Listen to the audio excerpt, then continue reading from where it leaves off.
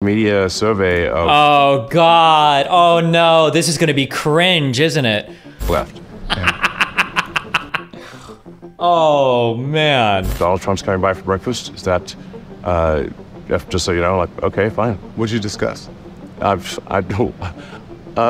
Let's just say he did most of the talking. What did you say? That was it. It was just a breakfast. Did he ask you for money? The great replacement theory is a neo-Nazi trope. Destiny, how influential do you think Elon has been on moving the needle forward with electric vehicles and the development of a private space program? I think he was probably instrumental. I don't know if we would have any private space program if not for him, and it feels like he moved the needle forward on electrical vehicles by like 10 years. Do you know what the term woke actually means? Oh no. In a minute, I'm going to bring you my conversation We had with 60 Elon FPS? Musk, Cute. the one that everyone is talking about. Contrary to what you might have heard, we weren't canceled by X. Yes, after months of begging me, wooing me to offer some exclusive content on his platform, Elon Musk decided to scrap the deal. But our plan is, and always has been, to release this show everywhere. On YouTube, on Spotify, on iHeartRadio. Just about any place you stream content. Now for my conversation with Elon. As with all my interviews, no restrictions, no ground rules, nothing off limits or out of bounds. That is until the interview ended. So what went wrong? I don't know. But my hope is that you learned something about both Elon and me. Elon did this guy so much advertising. True. Oof, this is definitely a Streisand affected debate. Because I think if it would have just released, I mean, I'm sure people would have still,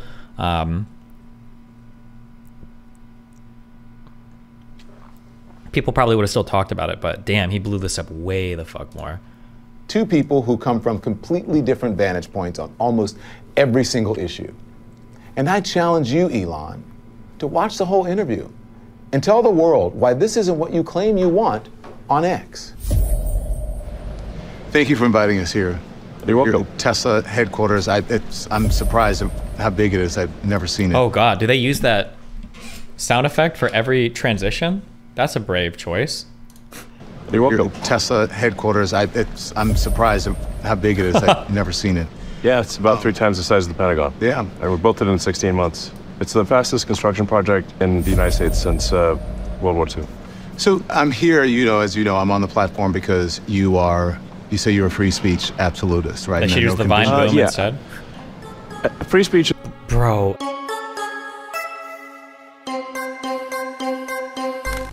how sick would it be for the podcast to get like a little DJ thing or whatever, or like a laptop, and then have like actual huge speakers in the room and do Vine booms in real life? How scared would debate opponents be? Oh shit. As much as possible within the bounds of the law. Yeah. So the reason I'm saying that is because there are no conditions on this interview. You said that, we'll speak to you for an hour. I don't like sound bites, so I welcome that. So let's get into it. So we're here in Austin. South by Southwest is going on. We're at the Tesla headquarters. You are in the process of moving SpaceX here, I understand? No. SpaceX has a massive facility in South Texas. Was this interview supposed to go up on Twitter, as especially with Twitter Elon? I think, but Don Lemon made it sound like they were going to post it everywhere. So I don't know if they had an exclusive deal or if it was just supposed to go up on Twitter as well or what, but. Do you have any interest in talking to Don Lemon? I might be able to hook it up. An in-real-life friend knows him. If he wants to. I have no idea what we would chat about, but. Where we build and launch Starship. And then we have in Bastrop near Austin, we are about to start production at a Starlink, a large Starlink factory for Starlink terminals. But but we're not shutting down any facilities in California. Listen, we are here as part of a launch of a news interview show that is going to be on X.com. It's coming as a media industry, as you know, is going through a whole lot of changes. Yeah. X has also been affected by that. Where do you see X.com's role in the future of news and journalism, Elon? Well, I think I see the X as it's already the #1 source of news in the world. So it is #1, the #1 way that people actually are informed about any kind of news, meaning real Someone said it was supposed to be exclusive to Twitter for 24 hours and then it would go up everywhere. Gotcha. time events. Is the #1 way that people actually are informed about any kind of news, meaning real-time events, is on the X platform, formerly Twitter. There's nothing even close for real-time news. So we also want to expand upon that. and we have done so with long form content. So instead of just doing what used to be called tweets, you can now do long form posts. You can post an entire essay. In fact, you can now put an entire book, post an entire book to the platform. You can do long form video content, so you can do up to 4-hour video segments. We really want news in whatever form it is, or information, I should say, in whatever form it is, to be available on our platform, whether it's short, long, text, pictures, video, whatever the case may be. Yeah, and some of the stuff that we do, long-form video, interview shows, what have you. Yeah. You reached out over the summer and you said, it would be great to have Matt. Bro, this sound effect. Who thought that was a good idea? Okay. It's brave. You reached out over the summer and you said, it would be great to have Maddo, Don Lemon, others on the left put on this platform. You receive full support. The digital town square is for all. What do you mean by that? Well, I just mean that we want to make sure that there are... It feels like a mobile game. Like you just open like the $4.99 daily pack or something, and you get like your... a wide variety of viewpoints. That it's, we always have, for example, Tucker Carlson, who most people will view as being on the right. That's quite a prominent name on the right. We want to have prominent names on the left as well, to provide different points of view, as well as centrists. Just basically a wide range of viewpoints on the platform, so users can hear different opinions. They can hear, what's your point of view, what's Tucker's point of view, and people can make their own decision about what they believe. You didn't mean that I'm on the left? Did you think that? I thought you were on the left, but yeah. I don't know. Well, let's just say I don't know what the left is or the right is, frankly, these days, because things can be quite polarized. But my impression was that you're more likely to be described as on the left than the right. My sense is you're sort of center left. I don't know. You tell me. Well, did you ever watch me on CNN, or did you watch? I saw segments. Yeah. But CNN is generally considered left. Yeah. Why do you say that? Why do I say CNN is generally considered left? I think if you look at any sort of media survey of... Oh, God. Oh, no. This is going to be cringe, isn't it? You know the one meme where it lists like all the media outlets, and like CNN is usually on like the center left part of that meme. So like you guys would be like center left, right? Oh, Jesus. He doesn't know what any of these things mean. This is how would you answer that question?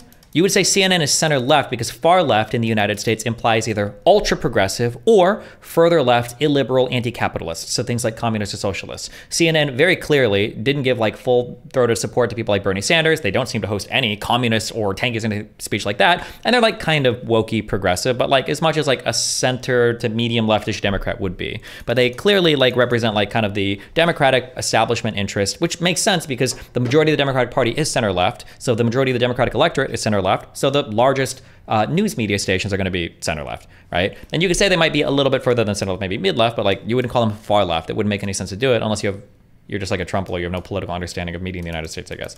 That would be one answer you could give. But he's gonna point to the meme. He's gonna point to the meme pictures. Elon Musk is thinking of this. Bias, ratings, news. This is what popped into Elon's head. 100%. I know exactly what he's thinking of. He's thinking of this. This is what popped into his head. And now Don Lemon just asked him, why do you think CNN is center left? And he's like, well, because he's seen CNN right here on this meme.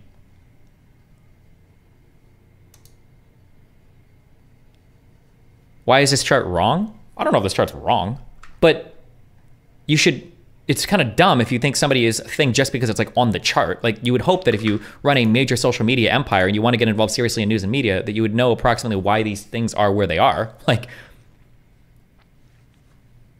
I think if you look at any sort of media survey of what is on the left or right, I think they would say, like, for example, Fox is on the right and CNN is on the left. Yeah. Oh, man. It still seems pretty weird to challenge that, though, right? Isn't it pretty common sense that CNN generally sits to the... Wait. I'm sorry. He challenged it? I thought he just asked him, why do you think CNN is on the left? Is that a challenge?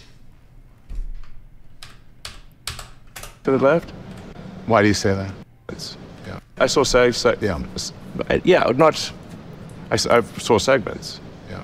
But CNN is generally considered left. Yeah. Why do you say that? Why do I say CNN is generally considered left? I think if you look at any sort of media survey of what is on the left or right, I think they would say like... You're overreacting to very simple answers. The question that Don Lemon is very clearly getting into here, when I asked, I want to say Jon Snow, JonTron, when I asked JonTron, what's wrong with communism? My goal there wasn't to defend communism. I'm just curious, like, why do you hate communism? What's wrong with communism? Like, what's your response there? I just want to know. Don Lemon is asking the same question here. Do you think Don Lemon is thinking that, like, you think CNN is to the left? Excuse me, they're completely centrist. Like, they're not to the left. Do you think Don Lemon thinks that? Maybe he does, and he'll give it here later, but the question so far seems to be the case of like, well, why do you think CNN is left? And that could lead to an interesting conversation. He might say, well, I think they're left because I don't think they give Trump a fair shake. Or he might say, I think they're to the left because they're too woke. And then that opens up potential future conversation. Elon Musk doesn't know why they're left. He has no idea because his media literacy is almost a nothing. And so he awkwardly laughs and he's trying to think of a way to say the meme without saying he saw it on a meme. So he's like, well, there were surveys that said it was left. Really? CNN is left because the surveys say it's left? No, the surveys say it's left because of a variety of reasons for why people feel like it is on the left. For example, Fox is on the right and CNN is on the left. Yeah. So that's what is it? Am I missing something here? Okay. Are you missing? Like, this is a stupid answer to an obvious question that's supposed to probe for why you feel like a particular media thing has a certain political alignment, especially if you say you want to be a large owner of a social media platform that pushes media news. That's a good question. And he gave the dumbest answer. Something? I don't know. I think that when I read that, I said, like many of my critics or detractors, they never really watched me on CNN. They just saw. See, okay, I was even right. And you guys have probably watched this. You should have the advantage of being able to pre-watch this. This is what he's saying. Yeah, like, yeah, you guys make this claim about me. Have you even watched my media before? Or do you just call me left without even watching or having any idea of what's going on? Many of my critics or detractors, they never really watched me on CNN. They just saw the clips of me either on social media or maybe on Fox News or in conservative media, where it's sort of where I've become a character or a caricature of what I actually am, and it's taken out of context. Sure. Well, how would you describe yourself? I would describe myself as someone who is, I am independent in my thinking, and I vote for people based on the issues and how I feel about it, not necessarily because of political leaning of some sort. Well, I agree with that approach. I think that's generally how people should take things, which is... But so he's just giving, this is like every stupid, it's sad because this guy runs Twitter. He's arguably in a position to have more control over media than almost any other singular person in history in the United States. And hold on, Destiny, surely he should just own that he's left-leaning there.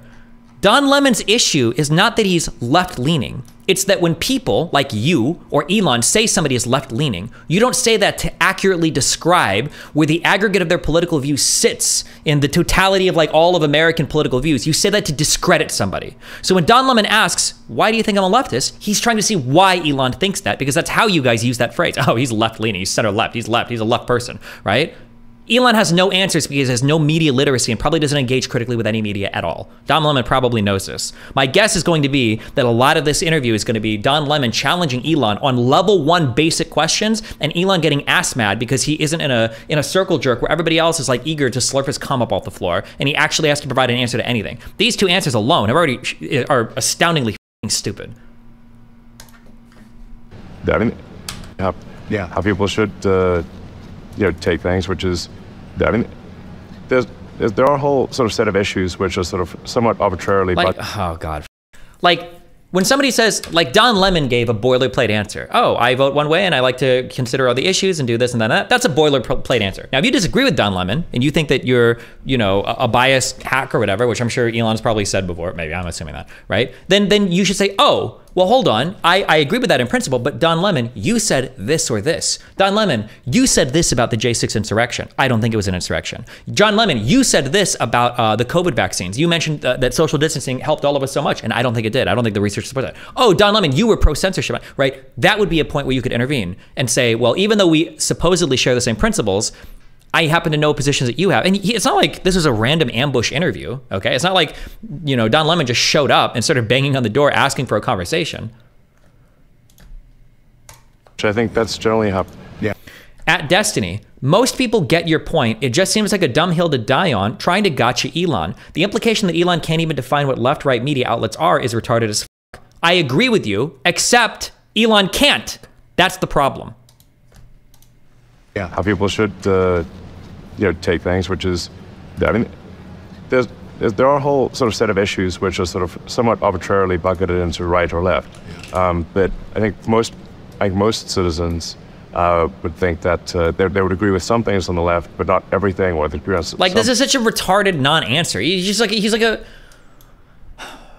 I don't even want to say like a family member, because usually family members that are more invested in politics will have better takes than this or have stronger takes than this. This is like, I think Elon Musk represents the quintessential, he's like 10 years too late. He's like the 2015 lay centrist who's like, oh yeah, I agree with everybody and nobody, and all the parties are the same, and there's a little bit of good on the left and a little bit of good on the right, and I am lay epic centrist and lay epic enlightened centrist and a little bit like, bro, take a position on anything.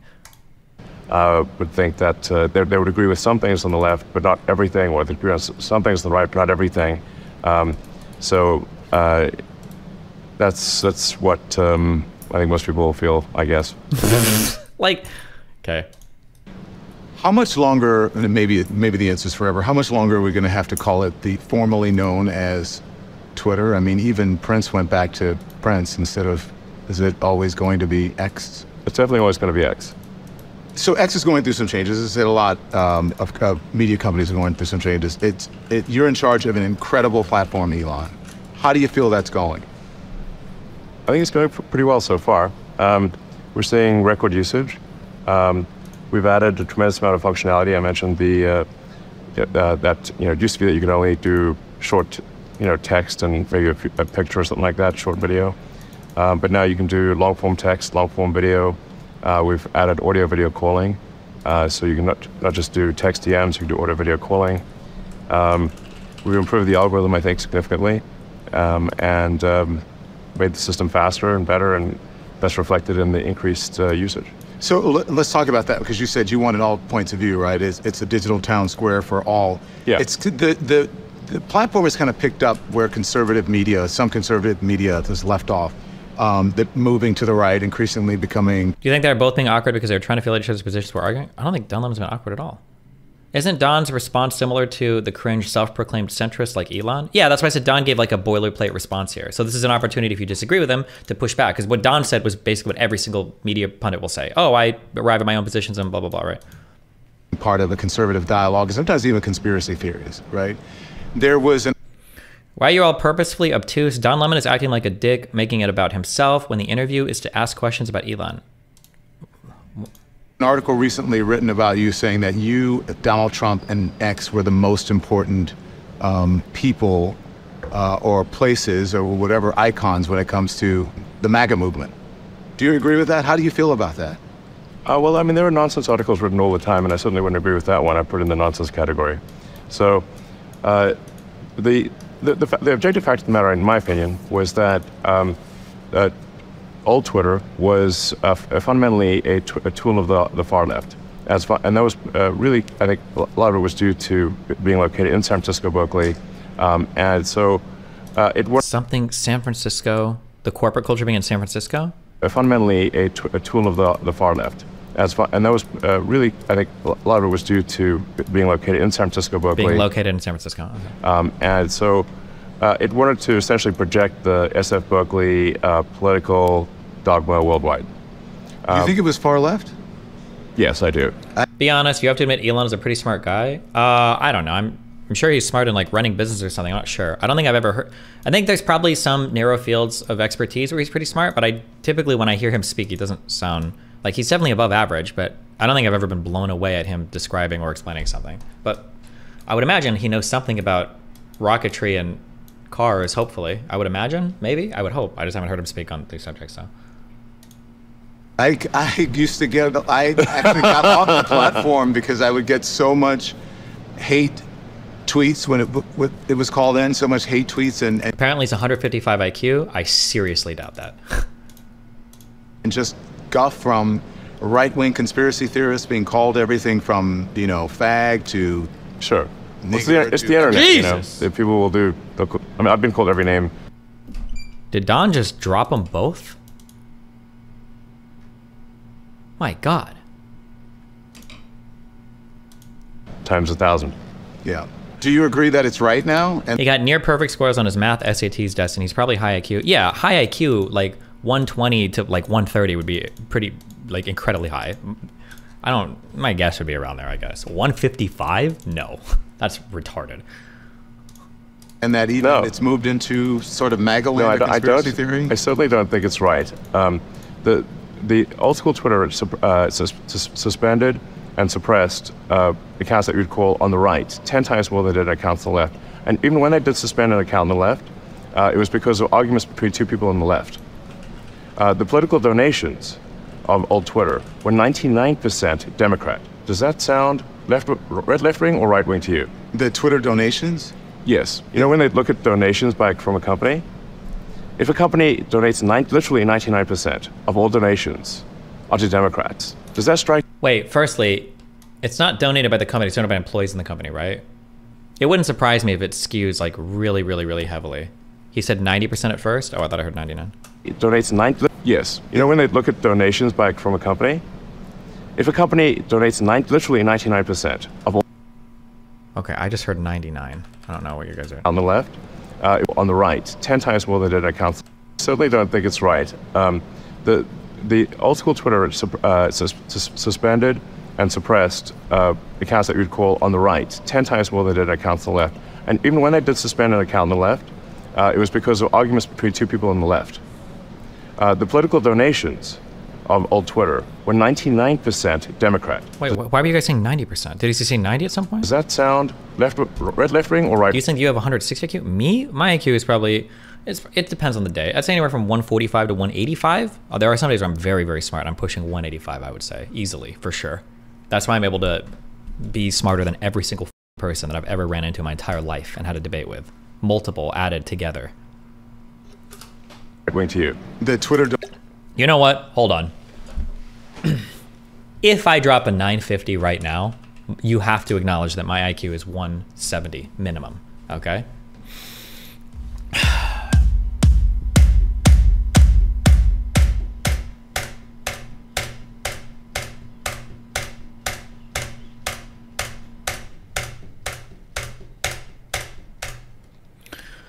This site is broken, okay? It's a busted ass site. It's lagging. It's lagging. It's lagging, okay? It's lagging. It's lagging, okay? Okay. Twitter employees still flooding Democrats with 99% of their donations for midterm elections. Twitter employees are maintaining their torrid pace of 99% of their political donations pouring into Democratic campaigns and committees for the midterm elections. Filings show the partisan skew of Twitter employees' donations illustrates the uphill battle facing Elon Musk. Individuals employed by the social media giant have dispersed 1,225 donations through ActBlue, the Democrats' central fundraising platform. Meanwhile, just 10 donations from Twitter employees were pushed through WinRed, the Republicans' fundraising platform, for $505 through the end of March, according to the filings. This means that Twitter employees maintain their astronomical pace of 99% of their contributions going towards Democratic campaigns and committees with just over 6 months to the 2022 elections. Damn, that's a hugely partisan swing. Would this not make sense when Twitter HQ is in San Francisco? Yeah, but like I could see like a 90-10 split or like an 80-20 split. 99-1 is, and it's not even 99-1. It's probably more than that, right? Like it's more than that. It's like 99.5 to 0.5%. 99 is an obvious exaggeration. Well, no, it's not an exaggeration. According to the data from the FEC, it's not. it's even more than that. It's undercounted. It's 99.5% of donations. But what I'm curious about is, I wonder how many, like I've heard of this ActBlue media platform, or the ActBlue Dono platform, because we've used this, I think. But I'm curious if Republicans use that Win Red platform to donate a lot. I'm just curious about that. Donald Trump donate now. I will never stop fighting for you. Donate $100. 47. Donate this amount if you think Donald Trump Jr. is the greatest president of all time. This does use Win Red. Oh, secure.winred.com. Okay. Okay, let's look for Chick-fil-A employees. Chick-fil-A. Is this what they're actually listed as under the... Did I type this in correctly? Okay, recipient names. Okay, let's look for... Is it called Win Red?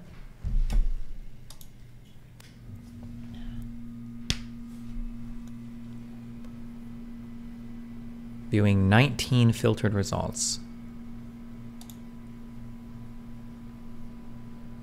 17, so there were only 17 donos for the midterms from all of Chick-fil-A, and the vast majority of them came from one person. It was just this lady donating over and over again. $5, $5, $5, $5, $5, $5, $1, $5. Try Lockheed Martin. Oh, no, wait. Not this. Chick-fil-A. Oh. 29. Oh. Mark Kelly for Senate. Holy shit. You're spelling Chick-fil-A wrong?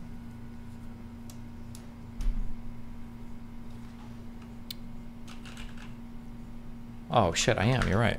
Wait. Well, but it's listed here. Do you think they have multiple? Oh, this is way more people. Wait, why the fuck was the other one even listed here? It's probably whatever people write on their dono receipts, I guess, huh? Okay, interesting. So if we look at Act Blue for Chick-fil-A, we get 1,059 individual donations. And the other one looked like it had 1,407.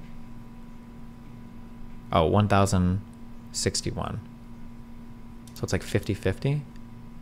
I wonder how accurate this is as a metric. Okay, sorry, let me just look at one more quick thing. Don't worry. Is there a way that you can filter this for unique donors? Like, I'm curious if you got rid of all of the,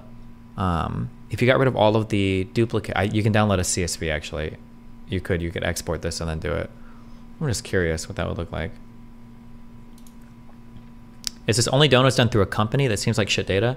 No. This is donos done by any individual that works for Twitter as a company. When you donate to a political thing, you have to fill out a tax receipt. You've got to fill out a little receipt saying who it's coming from, because the Federal Election Commission, the FEC, is going to track all of this for politically recognized entities. So theoretically, you should be able to go on this website and look up any person that you've seen. Although it won't give you like their...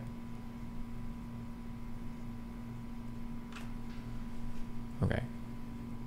Jesus. It doesn't list like their fucking address or anything, right? Okay. So we can look up and see Joseph Bell donated this. You can see like occupation, employer. These are all pieces of information that you supply when you donate. So if you look up, oh God, my wonderful mother. Donald J. Trump for president. Wait, what is this Act Blue thing?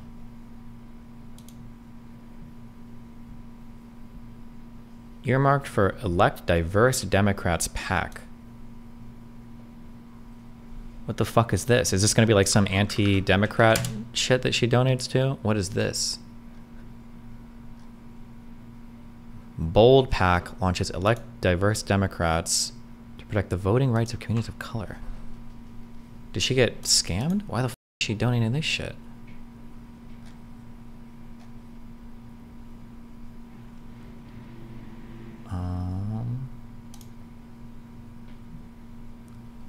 Probably some Cuban thing? No, she doesn't give a fuck. It's a different Mary Bonnell? Oh, true, Michigan. Wait, is there another Mary Bonnell in the United States? Mary. Okay, weird.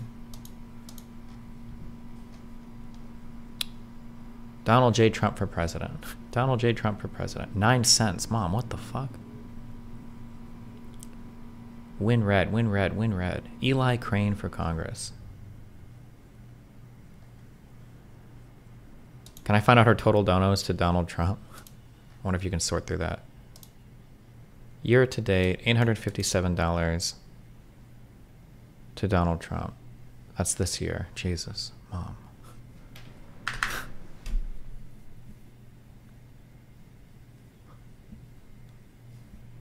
Oh, true. She probably just typoed. Because she donated 9 cents here, and then the next day she donated, or then a couple weeks later she donated $9. She probably just meant to donate $9.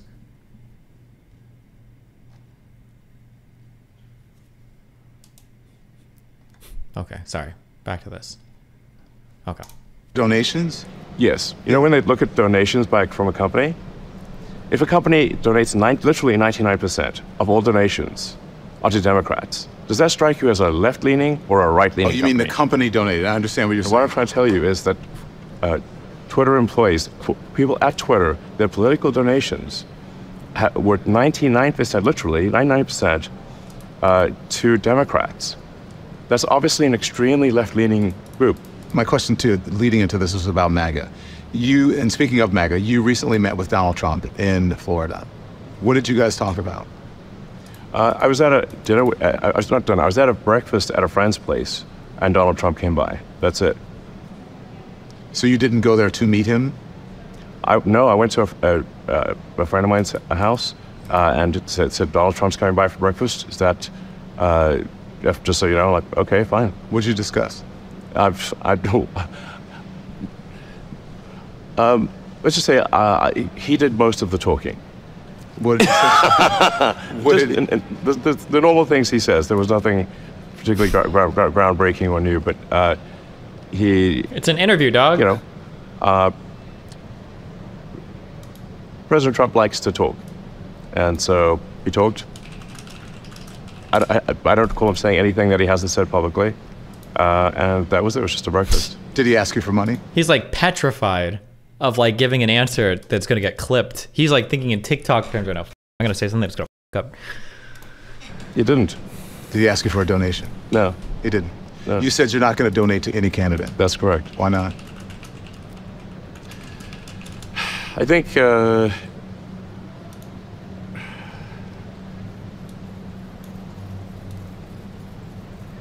while I'll voice my opinion, I think I don't want to put a thumb on the scale monetarily that is, significant. You voicing your opinion is going to be far more significant than the FEC $5,500 maximum donation limit you can make, whatever. Bro, what do you mean? Are you going to loan him money to help pay his bills? No, not at all. Pay his legal bills.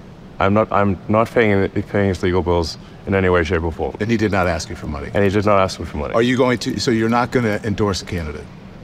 I may, in the final stretch, endorse a candidate, but I don't know yet. I want to make a. I want to analyze all the facts and then make a good decision based on how I feel at the end. Come on, bro. The candidate, but I don't know yet. I want to make a considered decision before the election, and if I do decide to endorse a candidate, then I will explain exactly why. Are you leaning towards anyone?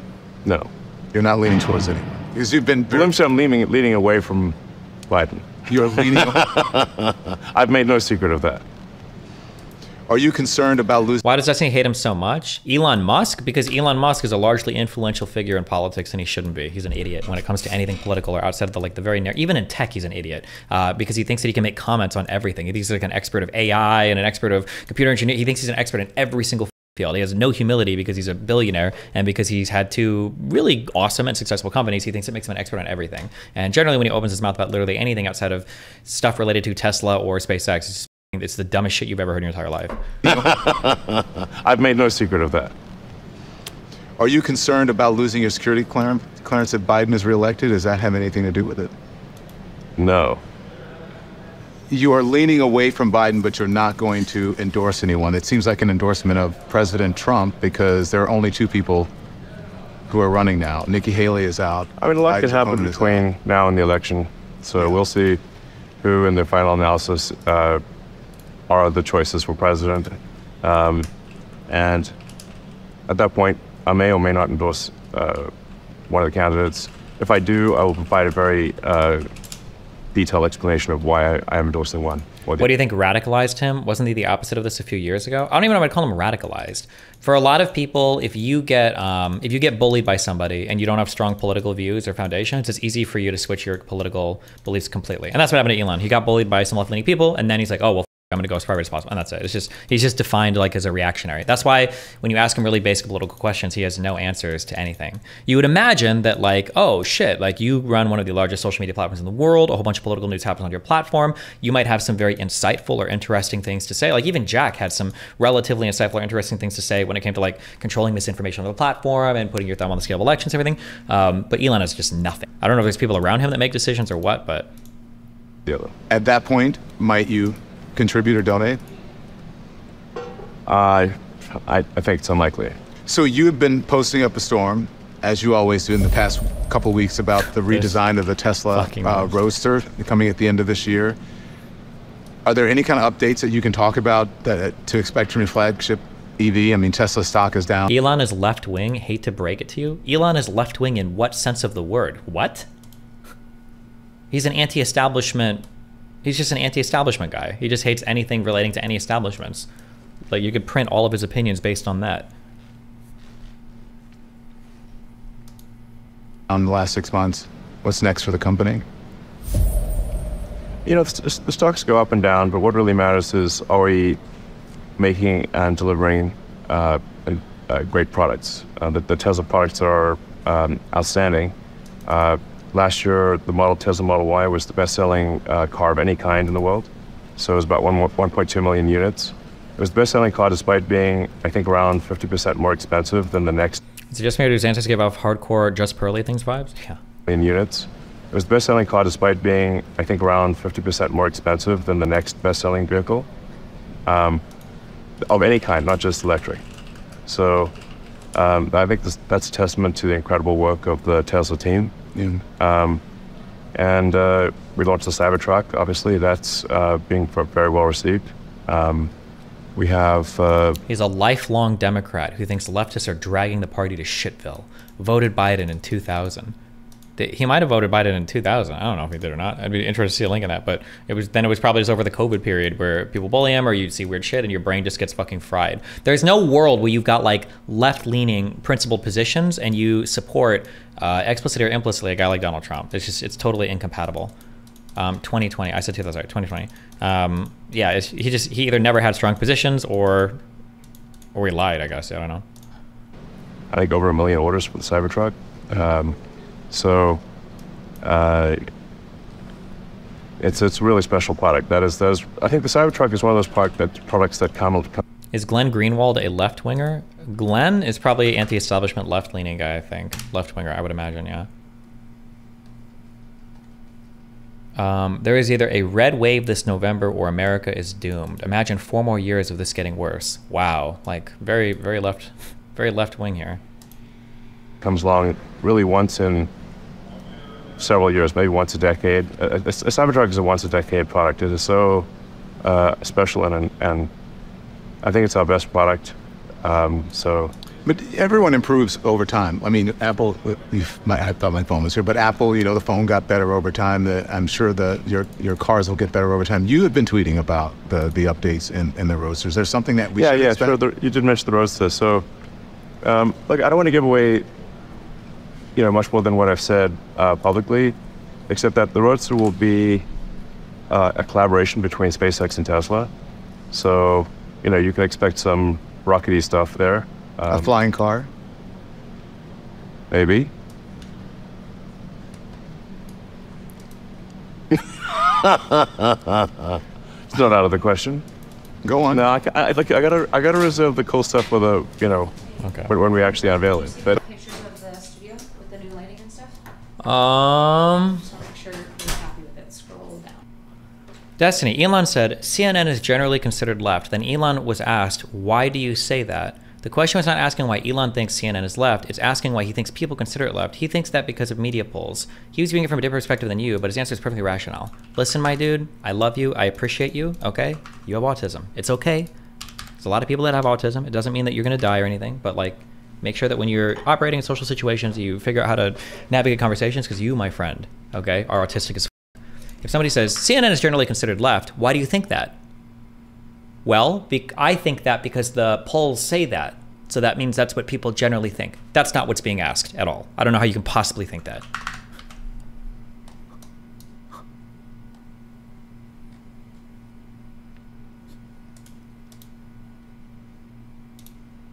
This is, I don't know what I'd have to change. I think they're messing around. Sorry, here's like some of things we got. This is, if we're using the window like this is way too bright. Also, the background apartments, I think, just look bad here. It's not good. Like, I would never even want to use the window in this shot ever. It just looks gross. I haven't been, I was down there a couple days ago and we were messing with stuff, but I haven't gone down to like all the camera settings. But like the background with the window looks really nice, but it has to be lit properly, and I don't know if that's gonna be possible. So like this was, when I had the wide angle down there, and it requires a different position, but like there's so much cool shit back here. This is a darker shot, so it needs more lighting and adjustment. But like there's a lot of like cute, cool shit back here that I think looks very dynamic and interesting for, but you would have to, the f-stop needs to be set better to blur this in the background a bit. And then you'd have to change, I don't know if you can, I don't know how, if you could light this while fighting with the background or not. But like something like this, I think would be interesting. It just needs to be blurrier in the background, and then the front subject needs to be lit more, but I don't know, we'll figure it out.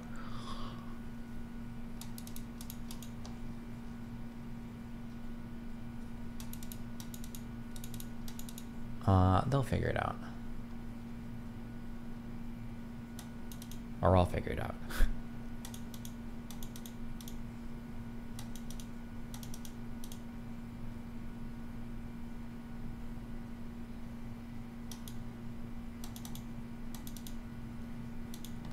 Okay. But it's gonna be it's not out of the question. Go on. No, I gotta reserve the cool stuff for the, you know, when we actually unveil it. But it's gonna be really cool. It's gonna have some rocket technology in it. I think really the only way to do something that's cooler than the Cybertruck is to combine SpaceX and Tesla technology to create something that's not even really a car. Then what would it be? Something that's never existed before. Wow. I'm getting Jetsons vibes. Totally Jetsons vibes. The ones may not be aware, like some things that I have said publicly is that it'll do 0 to 60 in under 1 second. So that's by far faster than any sports car that exists. And that's not even the most exciting thing about it. Does it have wings? No, it does not have big wings, because big wings would be unwieldy on the road. Does it have propellers? It does not have propellers. Okay. It has wheels. It does have wheels. Okay. Roadster 20 questions. Does it have a steering wheel? Not exactly. What is it? It'll have a drive-by-wire yoke, essentially, like kind of like the way aircraft or modern jets are controlled. And do you think it's the way of the future that everyone will follow your lead on this? I don't think anyone will ever make anything like the Roadster that we're going to make. Let's talk now about SpaceX, Tesla. You got a lot of lawsuits. You've got X.com. You got a lot going on. How do you relax? Well, I relax. I spend time with my kids, my friends, and I, make somewhat of a nerd technologist. So I like playing video games. So I'll play video games with friends online. Which one? Lately I've been playing Diablo, but I've played almost all the games over the years. A long time ago, I was like semi-pro good at Quake. This is really dating me because we're talking about like 25 years ago. I don't know video games. I just know that my great nephew loves Fortnite and some other stuff. He's always with the headphones and doing the thing. So that helps you relax, right? So yeah. And the nice thing is if you've got friends in different cities and they're playing the same game, you can both go online at the same time and play the game together, even though you're in different cities. Listen, I'm not asking you anything that anyone else hasn't asked you about your controversial stuff that you tweet. You post a lot of controversial stuff. Is that considered blowing off steam?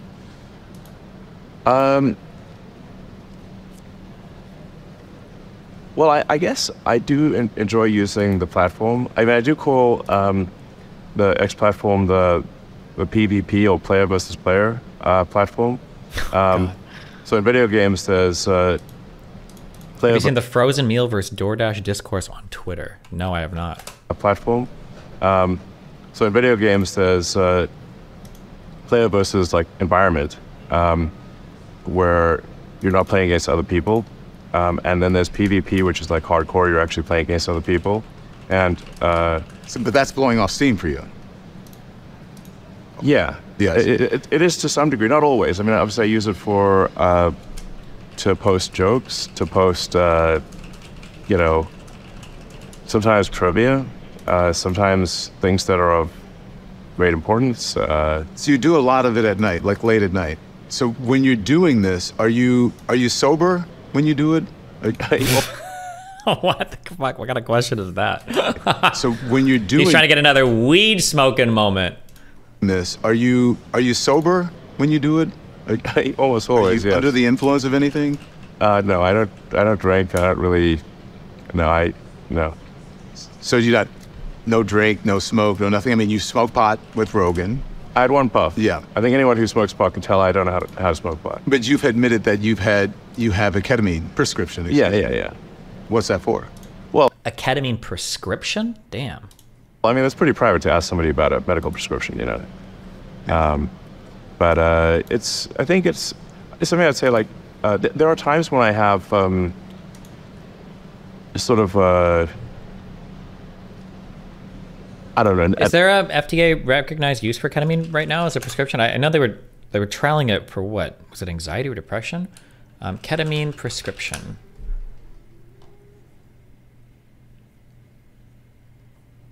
There's one it's approved for, it's FDA approved, or it's just like, oh, it is.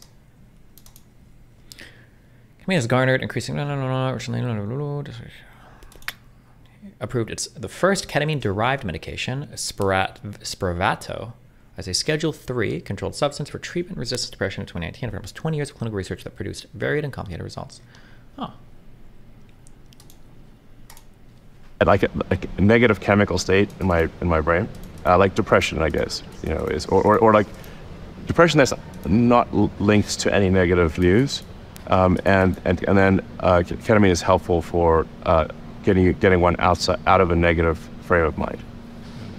Well, listen, So I in fact, I generally, obviously I'm not a doctor, but I would say if someone has depression issues, they should consider talking to their doctor about ketamine instead of SSRIs. listen. I think that ketamine Okay. and drug To be fair, SSRIs do sound like they suck shit.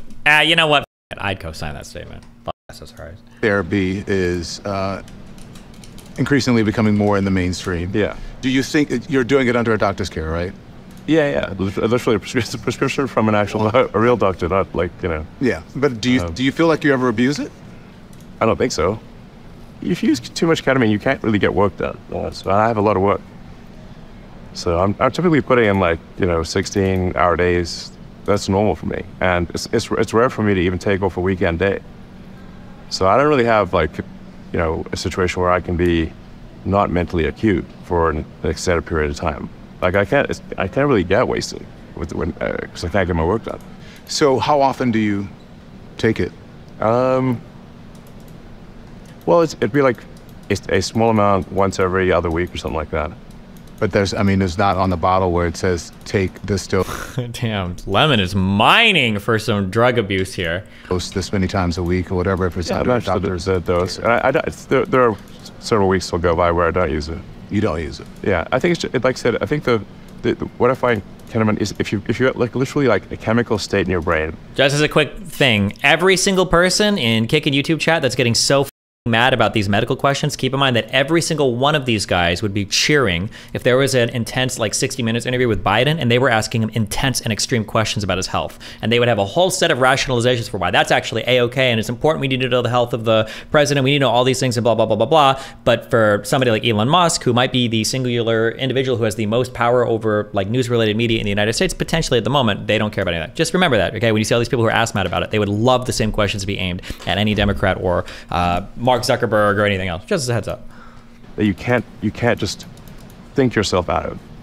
Then ketamine is helpful for getting you out of a depressive mind state. You suffer from depression, or you have a depressive mind state? And I asked you as someone who has suffered from depression. I wouldn't say that I wouldn't say that I have like a case of like extended depression. It's just once in a while I get into a negative sort of chemical mind state. Once in a while, it's not a common thing, but once in a while it does happen. Where do you think that comes from? I think it's just genetic, basically. You think it's just genetic history? I think so. Yeah. I mean, some people are just wired to be happy all the time. Some are unfortunately wired to be sad a lot of the time. And in my case, I'm generally pretty positive and optimistic. But once in a while, I don't know what happens. There's some, like I said, I think it's just chemical tides in your brain. Once in a while, it's like a brain storm. Yeah. Do you ever worry that this may get in the way of your government contracts and clearances, and also and Wall Street as well? Well, from a standpoint of Wall Street, what matters is execution. You know, are you building value for investors? Tesla is worth about as much as the rest of the car industry combined, from nothing. So that's pretty good. As I mentioned, we had the best-selling car on Earth last year. So from an investor standpoint, if there is something I'm taking, I should keep taking it. Don deserved to get dropped by Elon for this, honestly. So I understand for a lot of you guys, you use the social media or you don't know what a good interview is or whatever, but like these are probing, these questions are uncomfortable and they're probing, but this is a singular man that controls a whole bunch of fucking information relating to how we consume and process media in today's world, right? He's also one of the wealthiest men on the planet. Asking probing questions relating to drug abuse or asking probing questions relating to state of mind, especially stuff that he tweets himself. He's tweeted about this ketamine shit. He's tweeted about all this, but is completely and totally fair. He doesn't want to answer the question. He's within his right to say, like, I don't want to go down this line of question. That's fine. But to pretend like Don needs to stay away from things that are uncomfortable, I'm sorry, grow the fuck up. This guy is a fucking billionaire that has more control over media than 99.999% of all the people in all of human history. It's a fair line of questioning. Like if the guy that was running Twitter was going down K-holes every fucking 2 days and playing video games all night and all this shit, I would want to know that. I think that's newsworthy, media-worthy attention. You can get asked mad about it and feel like it's insincere or not nice or whatever the fuck. But again, billionaire guy runs a media company. This is the type of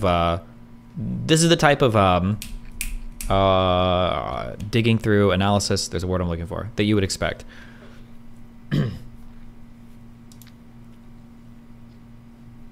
He owns one media company. You're being so hyperbolic. Hey, buddy, sorry, those were his words, not mine. He said that Twitter was, I said one of the, he said Twitter was the most important company on the planet for breaking news, or for news in general. I think he said it was the most. What were the words that he used?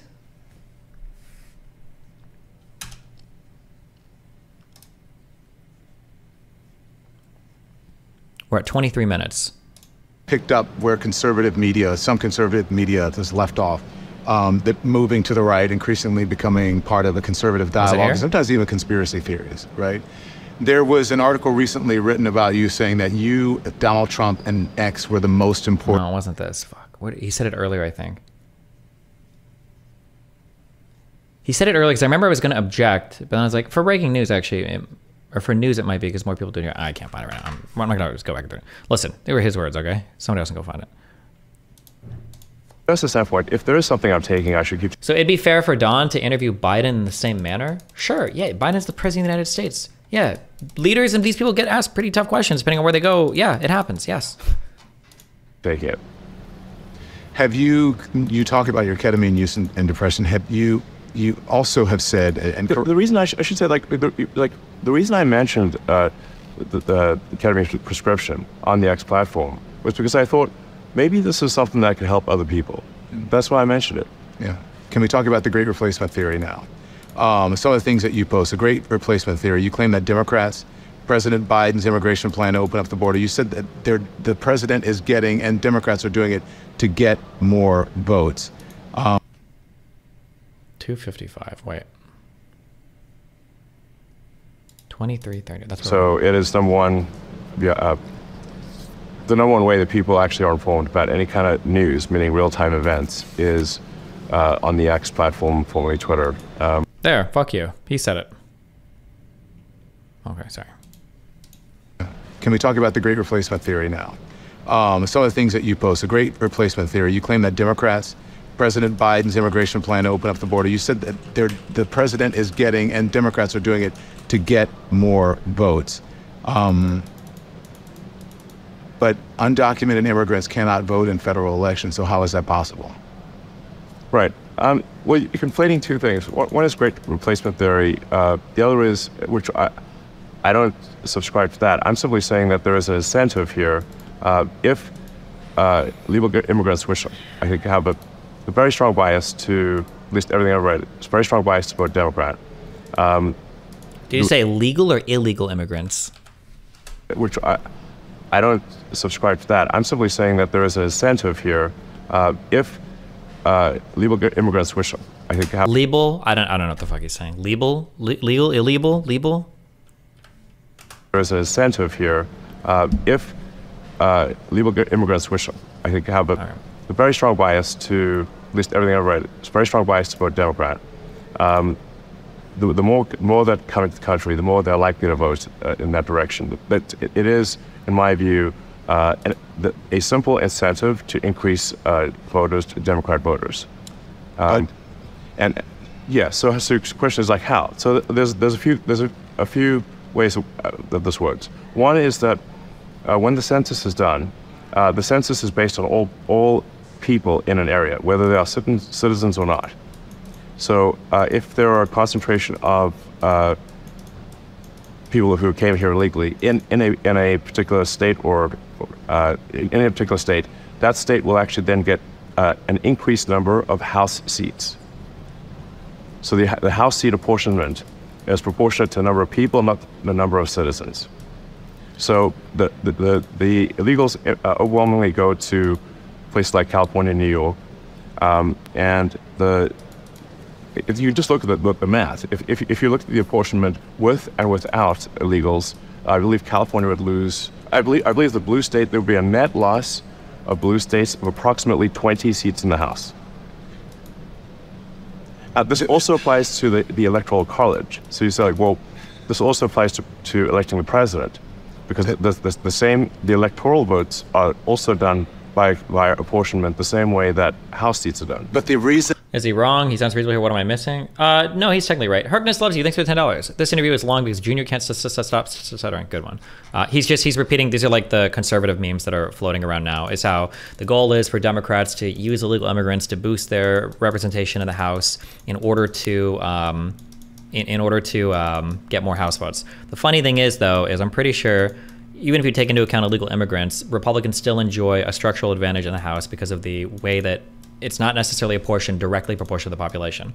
Now, a counter response to that would be like, okay, sure, but at least that's like a constitutionally mandated process for how it's apportioned. Illegal immigrants are kind of like a loophole to that, which is fine too. That would be a decent counter. But then you can also say that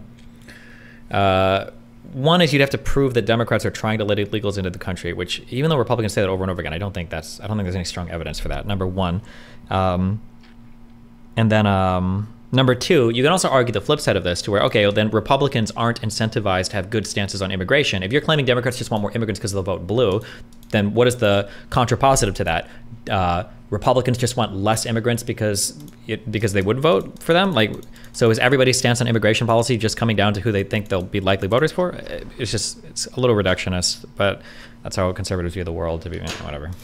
And Elon, the Electoral College is in place is to to balance that, is so that that doesn't happen. So what you're saying about it is the exact opposite of the reason why the Electoral College is there. The Electoral College at this point, in our history, gives people who are in smaller states and red states much more of an influence over our elections than people who are in blue states, and the majority of the people in this country. That's what the Electoral College does. It actually does the exact opposite of what you're saying. It protects people who are in smaller states and protects people who are in red states. Well, The red states, because they tend to be smaller and less populous. I think that statement is what you said is true, but what I said is also true, which is that if Why ignoring the fact that Dems want to give amnesty? I mean, amnesty is like the only reasonable path forward. It just has to be that. I mean, you're not deporting 15 million people from the United States. if, as is the case, a disproportionate number of legal immigrants go to blue states, they amplify.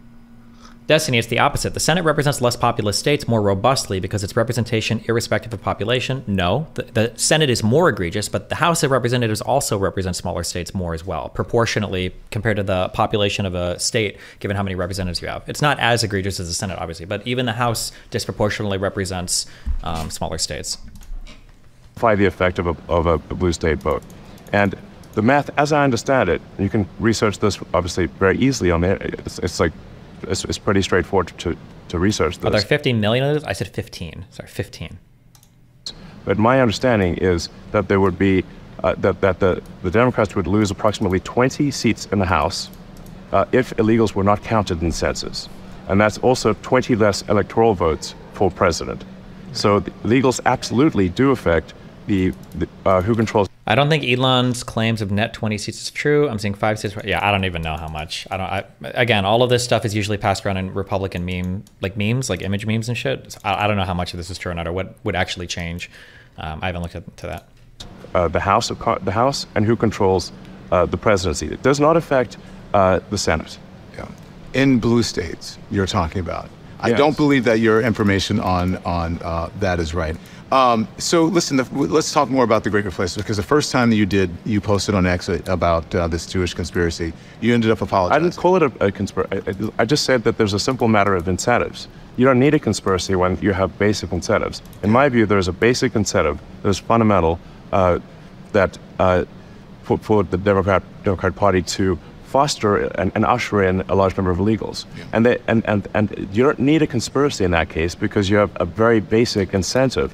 This is a true point, that if somebody's claiming a conspiracy theory, this is the only reasonable way to point to some bad things happening on a larger scale that nobody's being intentional about. Is if you look at a long chain of incentives, you can find bad behavior that isn't necessarily a result of a conspiracy. It's just every individual actor who's incentivized to do a particular thing. Like 2007, the housing market crash wasn't a big conspiracy. It was every single individual actor along the step from mortgage to CDO derivatives all had their individual incentives to play their role in the big crash. Destiny will shout when someone says he's wrong and not say, way yet he didn't hear he should. Okay.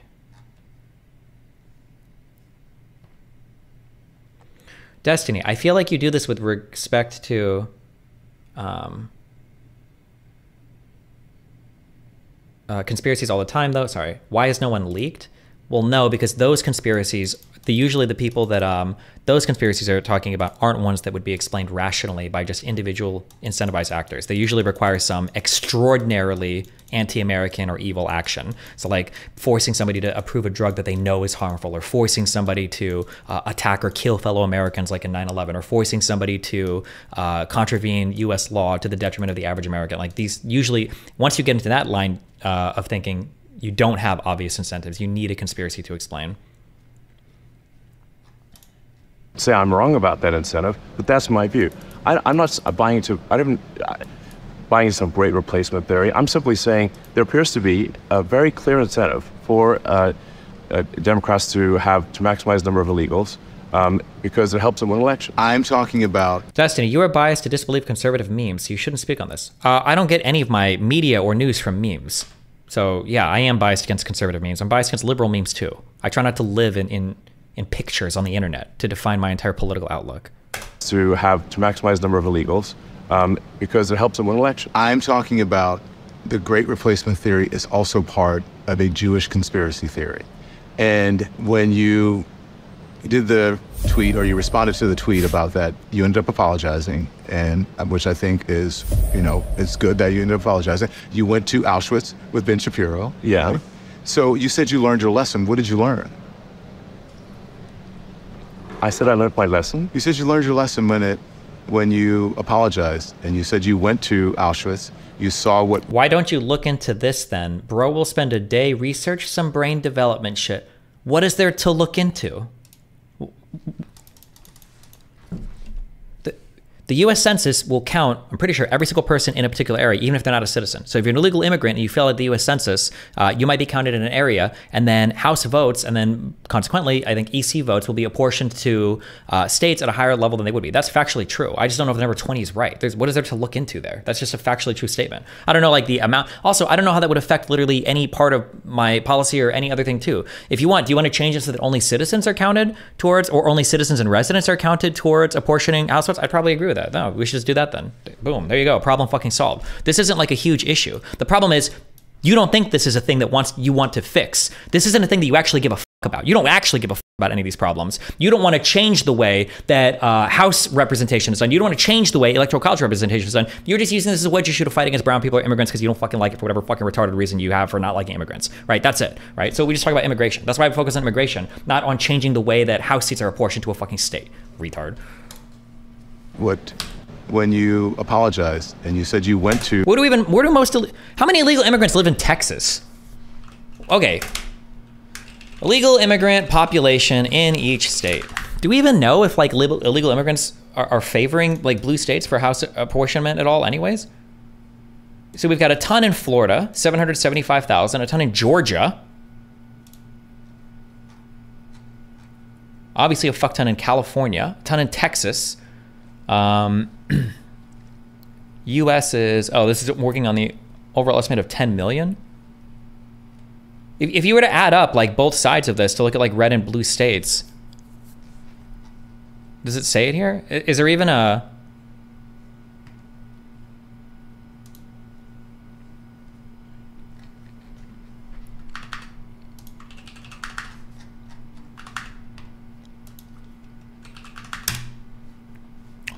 this is from 2020. Removing unauthorized immigrants from census statistics would affect House reapportionments. It's the first census in the U.S. since 1790. Counts include both citizens and to be used to apportion seats in the House of Representatives, which states gaining or losing based on population. If unauthorized immigrants in the U.S. were removed from the 2020 census apportionment count, which White House seeks to do, 3 states could lose a seat. 3 states could lose a seat they otherwise would have had, and 3 others each could gain one, according to a Pew Research Center analysis based on government records. If unauthorized immigrants were excluded from the apportionment count, California, Florida, and Texas would each end up with 1 less congressional seat than they would have been awarded based on population changes alone. So this is showing California losing 1 and Florida and Texas. So it sounds like, according to this, well, let's see who would gain. California would lose 2 seats instead of 1. Wait, okay. If unauthorized immigrants were excluded from the apportionment count, California, Florida, and Texas would each end up with 1 less congressional seat than they would have been awarded based on population change alone. California would lose 2 seats instead of 1. Florida would gain 1 instead of 2. Texas would gain 2 instead of 3. According to so this is working off of a reapportionment that already happened, basically.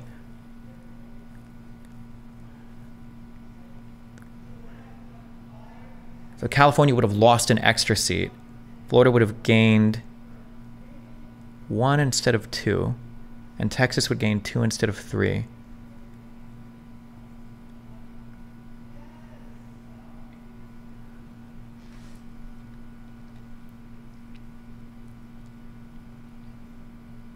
Wait, why is this mind fucking me so hard?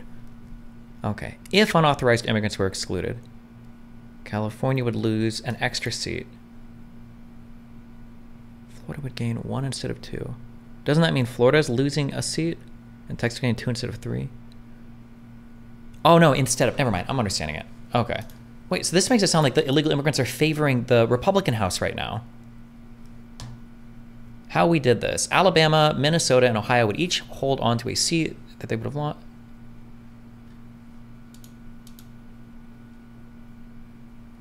Cato thingy on immigration. Okay, so this 2020 thing seems to show that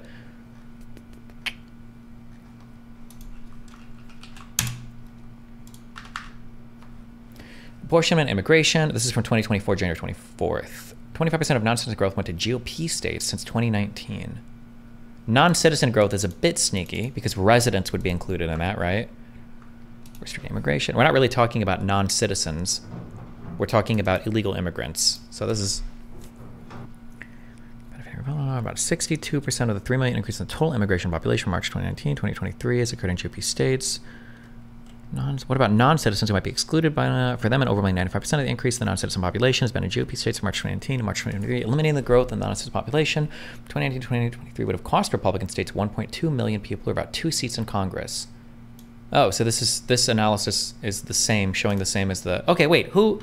Destiny is purposely looking at 2020. I'm just being linked... You're retarded. Literally, God, holy fuck.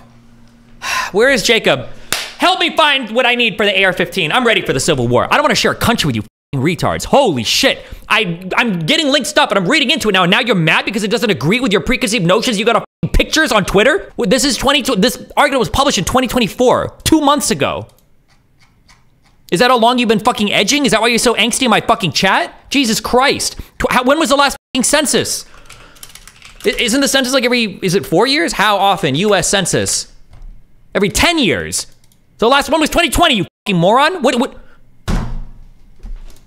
Don't tell me to look into something if you're gonna be mad if I don't find the answer that you want to see. Christ, my bad. Link me a fucking picture next time, okay? Holy shit. To Auschwitz. You learned your lesson. What did you learn? I said I learned my lesson. You said you learned your lesson when you apologized, and you said you went to Auschwitz. You saw what... No, I was already aware of these things. And the nature of my comment that really inflamed people, what I was trying to say, and I did very quickly clarify, this is what I'm saying, is that a number of prominent Jewish philanthropists fund groups that they should really take a closer look at funding, because some of the groups they fund, I think, are anti-Semitic. Yeah. Do you understand the connection between the two? There's a connection between, you said Democrats, the Great Replacement Theory, but when it comes to the actual Great Replacement Theory, originally it was started about Jewish people, as you said, flooding the country, and then now people are using it for Democrats, saying the same thing about Democrats. Flooding. In my view, it's a simple matter of incentives. Yeah. I actually don't see an incentive for Jewish people to want to have legal immigration. I don't think there is such an incentive. The Great Replacement Theory is a neo-Nazi trope. It's in the neo-Nazi manifesto. It's in the Turner Diaries. It's referenced by the Buffalo mass shooter in his manifesto, where 10 people, black people, were murdered in Buffalo. There's the actual title of the Christchurch Shooters Manifesto. 51 people in the Muslim mosque were murdered. 23 people murdered in El Paso by a shooter who used the same language that you use in that manifesto when you say Hispanic invasion. You want Trump? The next guy will be much worse? No, he won't be. Trump is especially stupid. And you guys have no principles or whatever the fuck on Trump anyway. So in 4 years, you'll have forgotten about Trump. All of you will pretend it was some cringe shit. You'll all pretend like you didn't support him. You move on to the next whatever dipshit conservative there is to support. 100%. Is that not? I didn't say an Hispanic invasion. And you quoted a tweet that called it a Hispanic invasion. If I quote something, it doesn't mean I agree with anything. God, this is so boring. Like, you're never gonna hear Elon Musk say something like, God, that was such a good point. It's so insightful. Like, compared to any other person that could be speaking about anything in media, Elon is the most boring, like basic, like baser instinct, like copy-pasted Republican bot that posts on social media. It's every single bot-like opinion you could ever imagine from somebody. There's not gonna be a single insightful or surprising thing he says in this entire conversation. That called it a Hispanic invasion. If I quote something, it doesn't mean I agree with everything in it. Brilliant. It's just something that I think this is something worth people should consider. Why would you quote something that you didn't believe? Because anything I quote is going to have a whole range of statements. Doesn't mean I agree with everything in it. Do you think if you moderated yourself more, if there was better content moderation on the platform, that you wouldn't have to answer these questions from reporters about the Great Replacement Theory as it relates to I don't Democrats, have to answer these questions. The Great Replacement Theory as it relates to Jewish people? Do you think that? I don't have to answer questions from reporters. Don, the only reason I'm doing this interview is because you're on the X platform and you asked for it. Mm-hmm. Otherwise, I would not do this interview. What a hack thing to say. Christ. I'm just trying to promote my shit. Like, that is also telling. And it was the same thing with the Twitter files as well, right? Like, I'm only doing this to make me and my platform look good. I don't actually give a f about any of the underlying, which is also the funny thing, because you conservatives will dick suck this guy, and he's only here because he makes money off of you fucking morons, because you're so easy to monetize, because you're so predictable with your outrage and your reactions to everything that you fucking see. So you're on the X platform, and you asked for it. Otherwise, I would not do this interview. So you don't think, do you think that you wouldn't get in trouble, or you wouldn't be criticized for these things? I'm or criticized that constantly. I could care less. You don't care? No, I don't. Why not? I don't think people should care what the media thinks about them. They're terrible judges of character. Even someone who has one of the biggest social media and biggest information platforms in the world, you don't care? You don't think that you have any X.com, or you have any responsibility to the truth or moderating the platform? You're conflating the truth with the media, and I think the media is not truthful. Well, not, Hold on, I'm getting too upset. I need to soy regulate my body. One sec.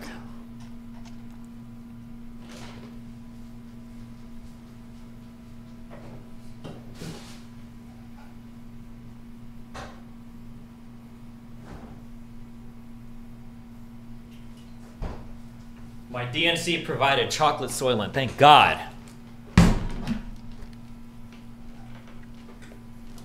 just the media. I mean, just the truth in general. I care about the truth very much. That's why we have, for example, community notes on the X system, where in order for a community note to surface and provide corrective information about what somebody posts, and my post. You've been spamming this in chat. It says illegal immigrants can now legally carry and buy weapons. From End Wokeness, great source of information. Obama appointed federal judge Sharon Johnson Coleman just ruled that illegal immigrants have a right to carry guns. Illegal immigrant can carry guns. Federal judge from the Epoch Times. Firstly, number one point to your fucking retardation. The fact that you would ever link a fucking tweet that, one, has a picture of the black judge, nice, no dog whistling there, dipshit, and doesn't even include a link to the article should be the first major indicator that you might be a fucking tool, okay? If you are taking news seriously from an account that doesn't even source you the fucking article and is linking pictures of people because they're black, you might be a fucking moron. But that's fine, we can go find the fucking article and see what it's about. Illegal immigrant can carry illegal immigrants carry guns, federal judge. Okay, judge rules illegal immigrants have gun rights protected by Second Amendment. Okay, what is the actual ruling here? Oh.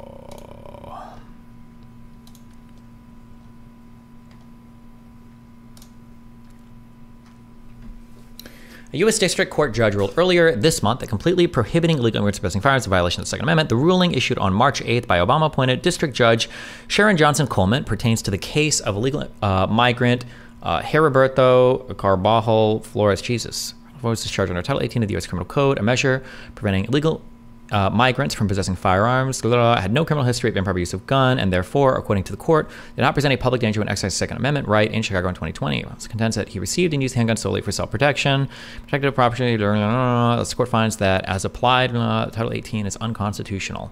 In her decision, Coleman cited the Supreme Court's ruling in New York State Rifle and Pistol Association versus Bruin, which found New York State could not constitutionally prevent anyone from carrying a pistol in public. The case, she said, established a framework for analyzing whether a challenged firearm regulation violates the Second Amendment. Oof. Oof. Oof. The case, she said, okay. The non-citizen possession statute, Title 18, violates the Second Amendment as applied to Carbajal Flores. The judge wrote, thus the court grants them a motion to dismiss.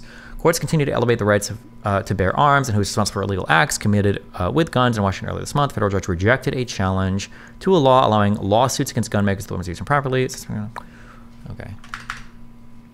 Am I missing something? Shouldn't pro-Second Amendment conservatives be cheering for such a decision? I don't know personally, and I know you don't either because you have no fucking idea. I don't know how the Constitution or constitutionally allowed things are applied to non-citizens or people that are here illegally. Like, if you walk up to an illegal immigrant and you murder an illegal immigrant, that would be illegal. And you couldn't challenge that. Well, they're illegal, so why do they have any rights afforded to them in this state? Constitutional rights apply to anyone under U.S. jurisdiction via the 14th Amendment, including illegal immigrants. Why did you say oof? Oh, because it came under an expansion of gun rights that every Republican cheered for, and now they're ass mad when it's used in a way they don't like it.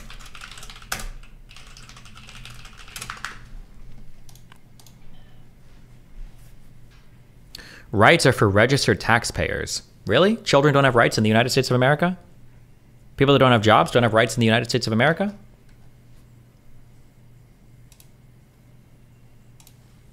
Do you really think illegals should have a right to carry guns? It's not about what you think. The fact that you even phrase the question like that is so stupid. You think they should? It's not about what you think. It's about what's constitutionally afforded to you. That's how the law works. You know, that thing that you guys used to care about like 10 years ago when you were the party of law and order instead of the party of insurrectionists and Confederacy supporters. Whatever cringe autistic shit you retards are eating now from whoever will spoon feed it to you on whatever alternative media platform you consume your shit from. No state shall make or enforce any law which shall abridge the privileges or immunities of citizens of the United States, nor shall any state deprive any person of life, liberty, or property without due process of law, nor deny any person. Is there... No state shall make or enforce any which shall abridge citizens of any person. Is there a reason why they use... I would have to look. I would have to do a whole deep dive into understanding what the constitutional allowances are for people in this country that are not here as a citizen, that are non-residents or are illegal. I don't know the answer. You just want to hear... I understand what your thought process is. Your thought process is illegal immigrant bad, them having gun bad, and it should be bad. But this is the law, not, you know, Facebook or whatever blog spam site you read. So I don't know what the actual legal... I don't know if this is a good legal decision or not. I would have to read the underlying analysis of the case.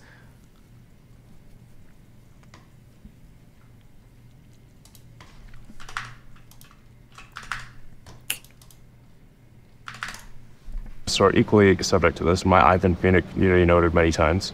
The law says that American citizens can own and carry guns.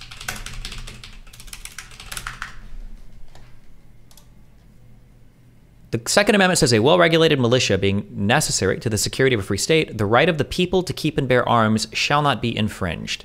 Is there some other part of the Constitution that delineates between citizens or non-citizens or whatever in regards to what particular amendments apply to? There is a legal argument here, I just don't know it. But you don't either, so I don't know why you have such a strong fucking position on this, other than the fact that you fucking hate anything having to do with illegal immigrants.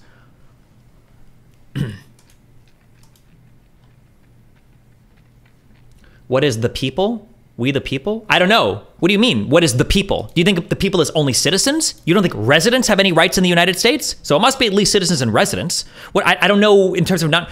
Never mind. Why am I arguing? Why am I arguing with you guys? You're right. You're totally right. The meme is correct. There is a picture of a meme, and that picture is correct. You got it. In order for before to provide corrective information about what somebody posts, and my posts are equally subject to this. I've been noted many times. In order for before a community note to surface, people who have historically disagreed must agree in order for a community note to surface. And all of the code for community notes is open source. All of the data is open source, so you can completely recreate it from scratch. The way to build trust is transparency. I have noticed... When you buy a gun and fill out that background check form, don't you have to say that you are a U.S. citizen? Oh, see, that would be a good counter. For the ATF forms, the 7744, what the fuck are these? I always forget the fucking number.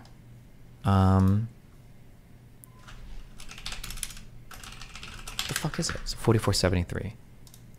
Okay. Do you have to attest to your citizenship on this form?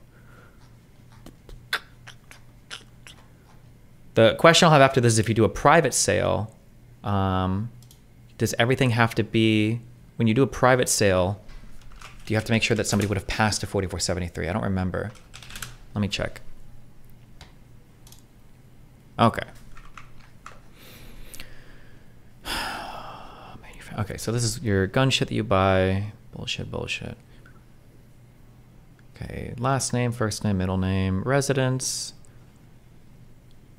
place of birth or foreign country, social security number, optional, ethnicity, race, both, blah, blah, blah, country of citizenship, other country. If you're an alien, record your US issued alien or admission number. I guess you just wouldn't have one. Are you the actual transferee / buyer of all the firearms listed on this form? Do you intend to sell or otherwise you're under indictment? or information in any court for a felony? Have you ever been convicted in any court? Are you a fugitive from justice? Are you an unlawful user of? Have you ever been adjudicated? Have you ever discharged? Armed for subject to court order? Have you ever been convicted in any court of a misdemeanor crime? Have you ever renounced your... Oh, are you an alien illegally or unlawfully in the United States? Okay. This would be the argument then that I would be curious for how could you acquire a firearm? Because I'm pretty sure that for a private sale firearm pass 4473. I think even for a private sale, I think you have to be able to pass the 4473. Is an ATF form 40% required an unlicensed person sells or disposes of a firearm? No, it's required only for sales or disposal by a license. Oh, maybe not. Wouldn't the court ruling mean that question is unconstitutional? Well, maybe. I don't know. I don't know if the 4473 is required for private sales. But can't you argue the Second Amendment overrules that? You could. But again, I don't know her rationale. Do we need to go and dig into this case? Destiny, this is the opinion of the Supreme Court. Aliens are only allowed the due process from the Constitution, not all the other rights. An amendment is part of the Constitution. If it is an amendment, it is part of the Constitution, just as much as any other word written in the Constitution. In fact, I'm sorry, I misspoke. Amendments supersede the Constitution. It's in sequential order, whatever is last. So whatever amendment exists is going to be part of, in full force, part of the Constitution of the United States, and it will supersede whatever original text is there. Mr. Gonzalez argues that 18 U.S.C. 925 G5, which is the same statute and subsection we're dealing with, which bars unlawfully present immigrants from possessing guns, is unconstitutional on its face and as applied to him. Both Bruin and the Seventh Circuit's recent decision in Atkinson compel a proper, fulsome analysis of the historical tradition supporting the statutes at issue here. Under Atkinson, the court must analyze every constitutional challenge to a firearms restriction, criminal, civil, administrative, or otherwise through the framework set out in Bruin. Nothing allows courts to sidestep Bruin in the way the government invites. In other words, the court must undertake the text and history inquiry that Bruin court so plainly announced and expounded upon at great length. Ooh, I think I'm understanding what's happening here. Wait, is Pisco available? I haven't done the deep dive. This is that big New York case that everybody cites, right? It sounds like in this New York case, it sounds like what they basically said was, we think that a lot of the ways that states are banning firearms is probably unconstitutional. So it sounds like they laid out a new test to determine the constitutionality of whether or not a particular statute or law or policy or whatever the fuck was constitutional or not. That's what it sounds like they did. And in doing so, I think in New York City, they were able to ban some of the restrictions they had on firearm owners there. But now it sounds like what illegal immigrants are doing is they're saying, oh, well, hold on. If we're applying this test, well, let's go historically. Has the Second Amendment ever been, or has the United States ever passed laws or done things to deprive illegal immigrants or unregistered citizens of their firearms? And it sounds like what the court is arguing, or rather what the plaintiffs are arguing, what the defendants are arguing, and what some of the judges are agreeing with as well. If we apply this Bruin test here from this other court case, it doesn't seem like there's a compelling reason historically, in terms of text and history, to think that these citizens ought to be deprived, or I'm sorry, not citizens, these people ought to be deprived of firearm ownership when you do a historical analysis. That's what it sounds like is, I got it, okay. When the Second Amendment's plain text covers an individual's conduct, the Constitution presumptively protects that conduct. The government must then justify its regulation by demonstrating that it is consistent with the nation's historical tradition of firearm regulation. Only then may a court conclude that the individual's conduct falls outside the Second Amendment's unqualified command. Oof, I understand. So this is like a little bit of a bite you in the ass, but I got it. Okay. Hold on. So my guess is what this test is going to look for then is when you go to court, what the defendants are going to argue is, okay, well, hold on. Okay, Constitution says that, right of the people to bear arms, all right? Doesn't say only citizens, doesn't say any shit like that. So if you want to take my firearm away from me, that's fine. But show me historically where that's ever happened. Was that a matter of conversation? Did anybody talk about that around the time of the Second Amendment? The Bill of Rights, right? And if you can't show that, then it seems like you would have failed the Bruin test and the state would not have a compelling constitutional reason to deprive anybody of their right to own a firearm. That's what it sounds like. Okay, that's my layman's understanding of this.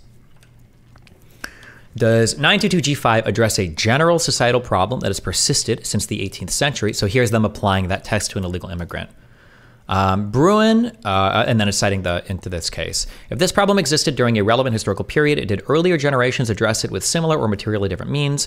What does history tell us about disarming those convicted of crimes generally, and of felonies in particular? Among other sources, the parties could look to commentary from the founders, proposals emerging from the state's constitutional ratifying conventions, any actual practices of disarming felons or criminals more generally around the time of the founding, and treatment of felons outside of the gun context, to the extent that this treatment is probative of the founders via the Second Amendment.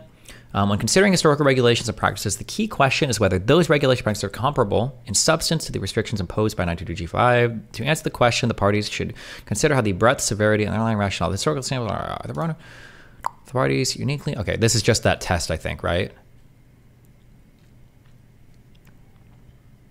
Parties briefing. This, I think, right? Or that test is applied to this particular criminal statute. The parties should freely cast a wider net and provide more detail about whatever history they rely on. They also should freely employ the... Okay, it's just... Okay. Oh, wait, fuck.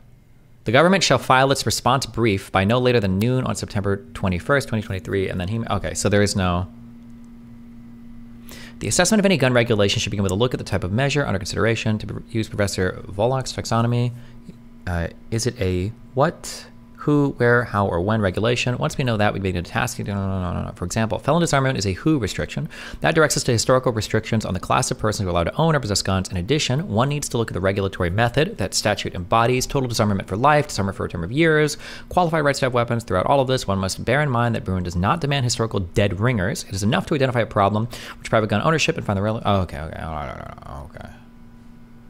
okay. Sorry, back to this. Okay, so in Bruin, the Supreme Court established a framework for analyzing whether a challenged firearm regulation violates the Second Amendment. First, Bruin instructs courts to determine whether the Second Amendment's plain text covers an individual's conduct. If it does, the conduct is presumptively protected. Then the government bears the burden of demonstrating. Okay, so Second Amendment, we the people, blah, blah, blah. This court previously held that Flores' conduct is covered by the plain text of the Second Amendment. See U.S. Nothing has occurred that would cause the court to depart from its prior ruling. Although the Second Amendment's plain text presumptively protects firearm possession by undocumented persons, that does not end the analysis. Under Bruin, if the government can show that the felon dispossession statute is part of this country's historical tradition of firearm regulation, then the statute survives. Thus, the court will reanalyze the historical tradition with Atkins' guidance. The government argues that the historical record establishes categorically disarmed. Okay. The government argues that the historical record establishes that legislatures categorically disarmed individuals who are not members of the political community, and two, individuals who threatened the social order through their untrustworthiness, adherence to the rule of law. Ah, so that's why they looked to see if he had a felon background or if he was a dangerous member of society, because that would have been something that the historical analysis could have lent credence to this particular regulation, possibly, right? Court recently issued opinions guided by Atkins on identical challenges that discuss the government's position regarding the untrustworthy adherence to the law historical analog. Because the government's arguments are identical in this case, this court adopts and incorporates the reasoning of those opinions as to the finding that Section 92G5 is facially constitutional, or facially constitutional. It stands to reason the court can apply its reasoning from a section where the government makes identical arguments to both. Okay, wait, hold on.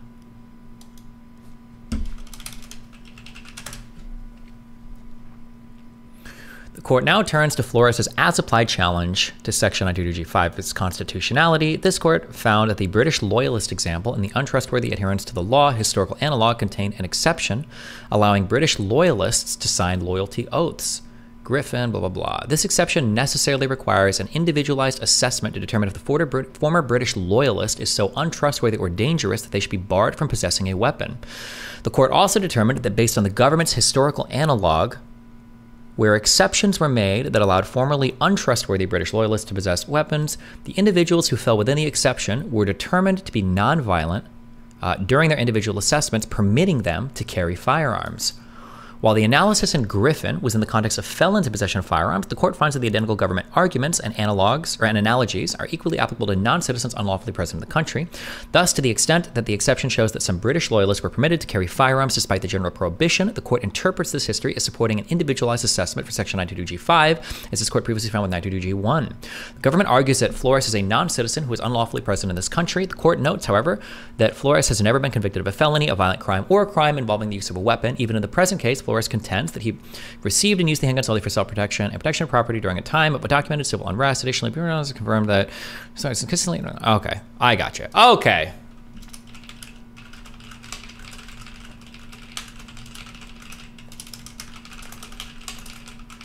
Okay.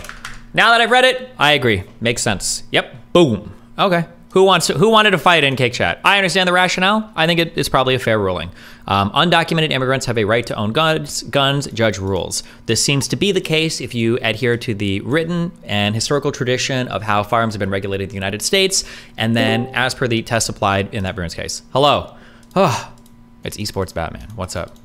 I know. I'm the lesser, the cheaper of the two. But No, you're okay. What's up? Do you agree, disagree? What's going on? I agree. So what I was trying to get you to see in chat is that as far as the form stuff is concerned, this has been something that's already been addressed in other manners as well.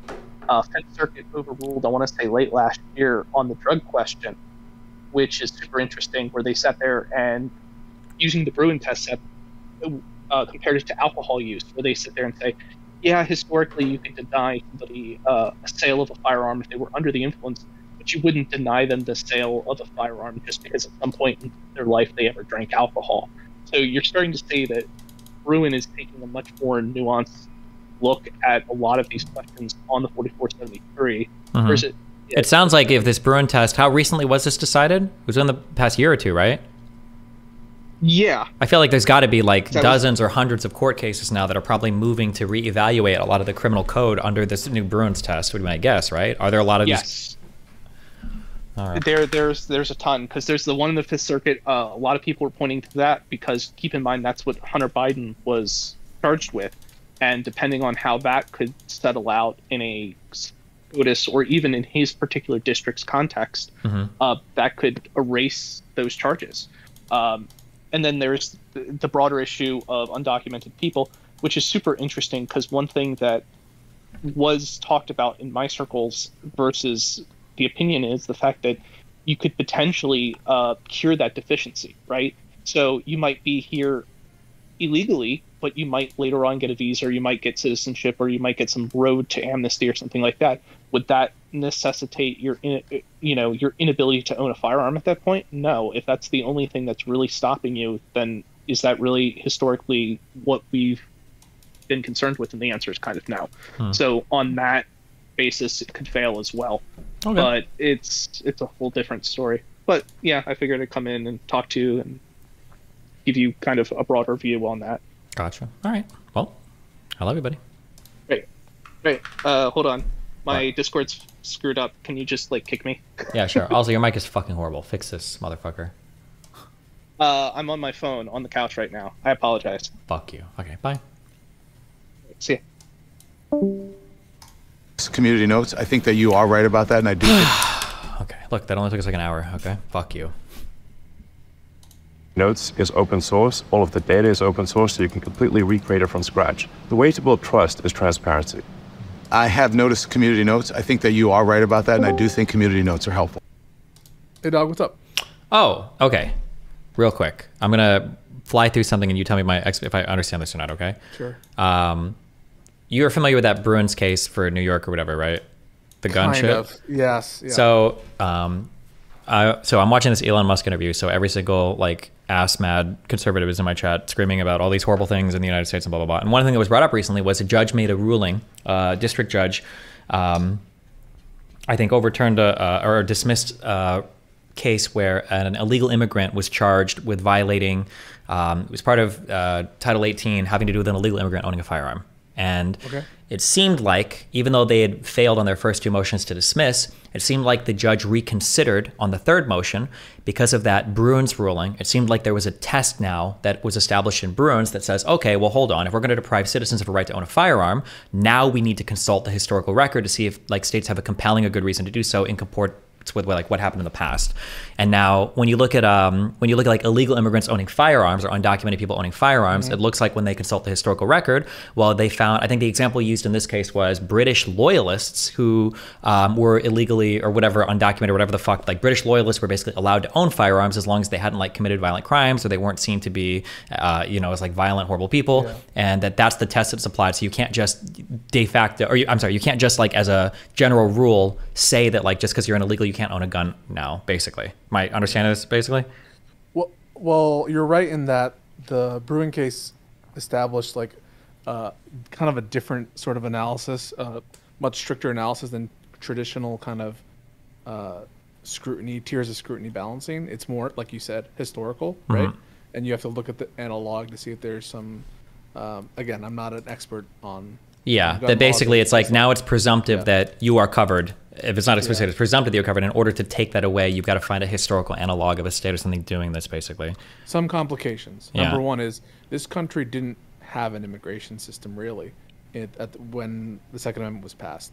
You know, the first immigration law we had, I think, was the Alien Friends Act and the Alien Enemies Act. These are, you know, acts under the Adams administration, but it's not really an immigration system per se, and we don't really have a full immigration system really at all until 1875 or thereabouts, when we start passing the Chinese exclusion laws, and then we're having like the Treasury Department enforce it, or you know, we're using state officers to enforce immigration law.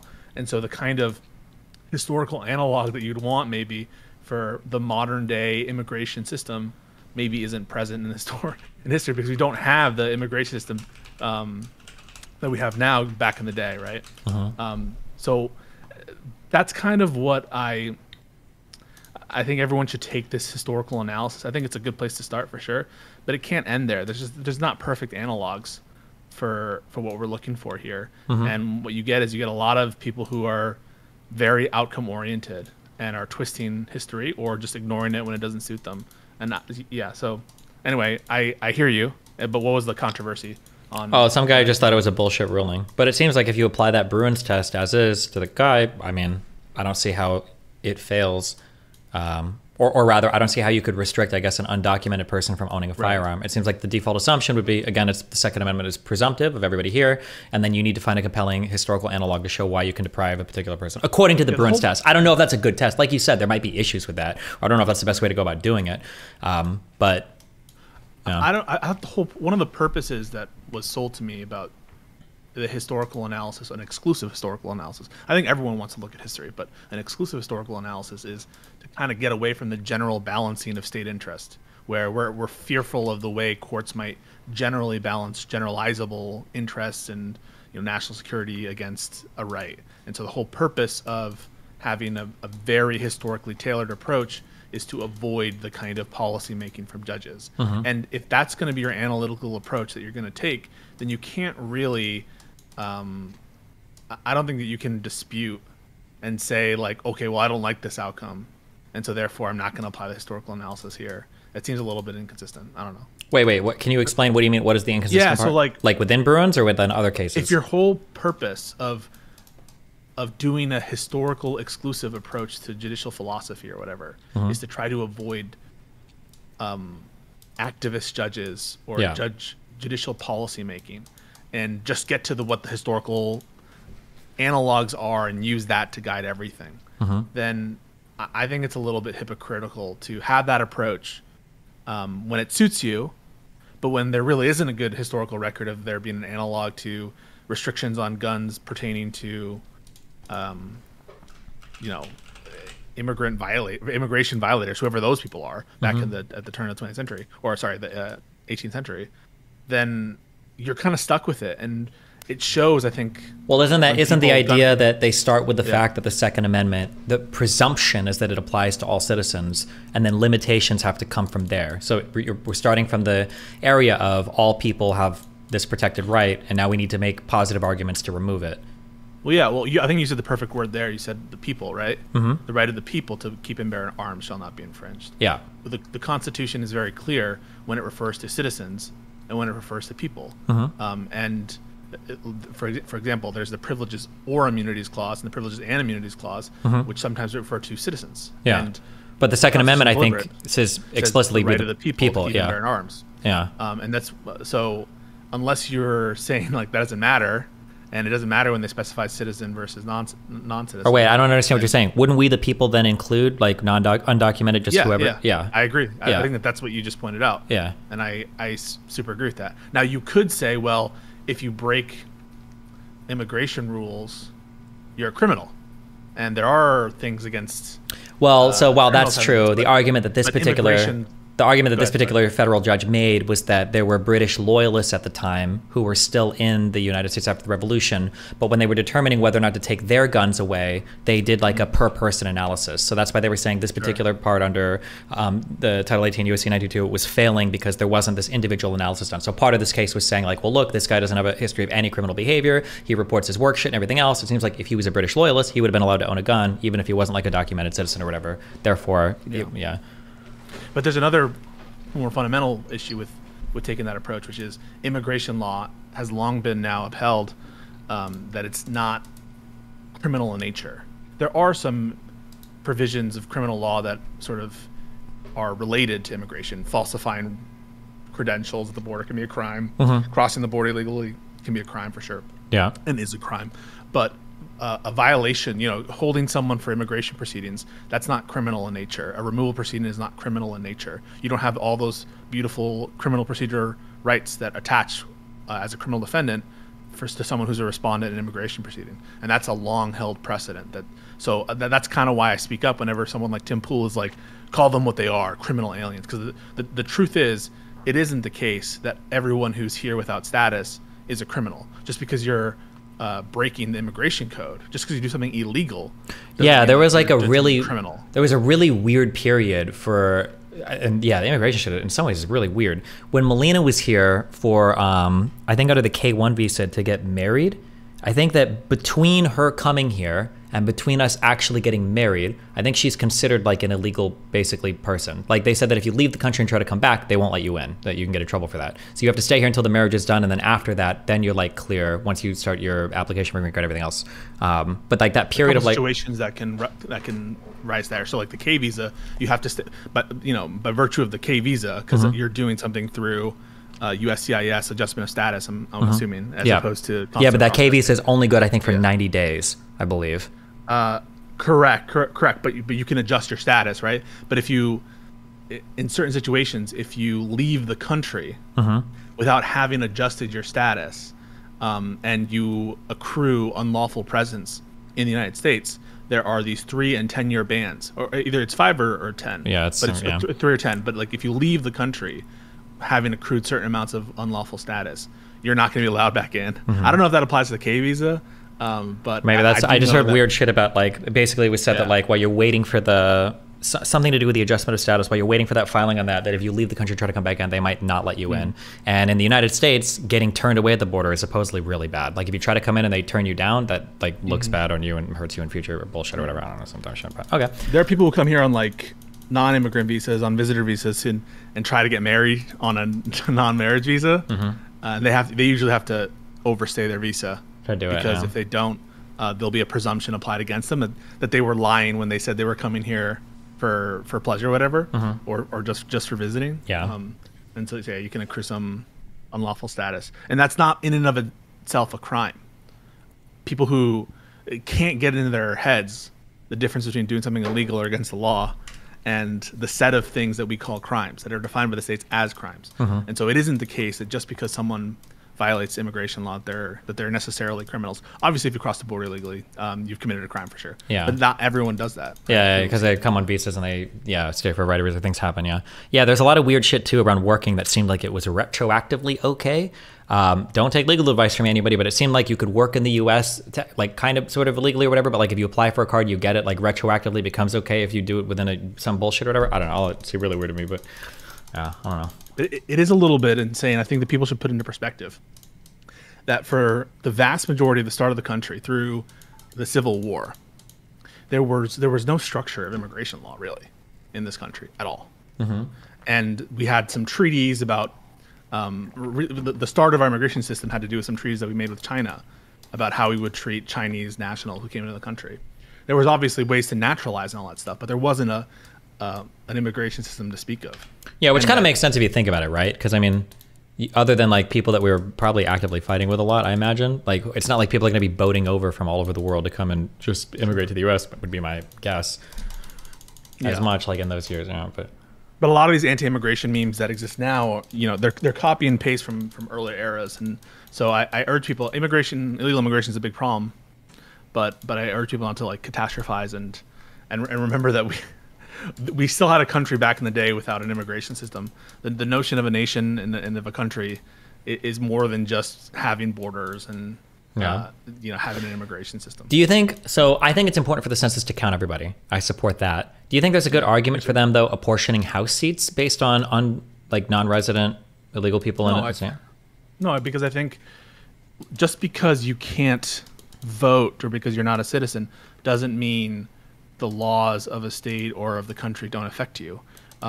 As a country, we recognize that there are people here besides just citizens. And we know that because the Constitution refers to them as such, the people. Mm-hmm. The people is more than just the citizens. The people includes lawful permanent residents and other categories of individuals. American nationals is another example. An American national, it might be just from American Samoa, but there's a category of non-citizen who is American but who is not a citizen. And I think and they're called American nationals. I think that American Samoa is where they're from mostly. So there's a community of individuals in America who are not just citizens, and obviously people who are like attempting to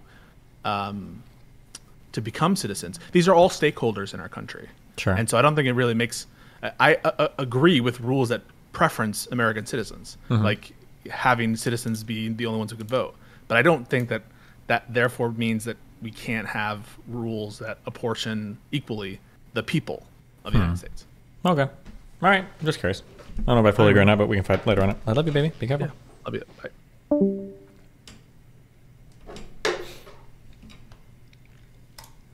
Well, I have noticed community notes. I think that you are right about that, and I do think community notes are helpful. I think all of the data is open for a community note to surface. And all of the code for community notes is open source. All of the data is open source, so you can completely recreate it from scratch. The way to build trust is transparency.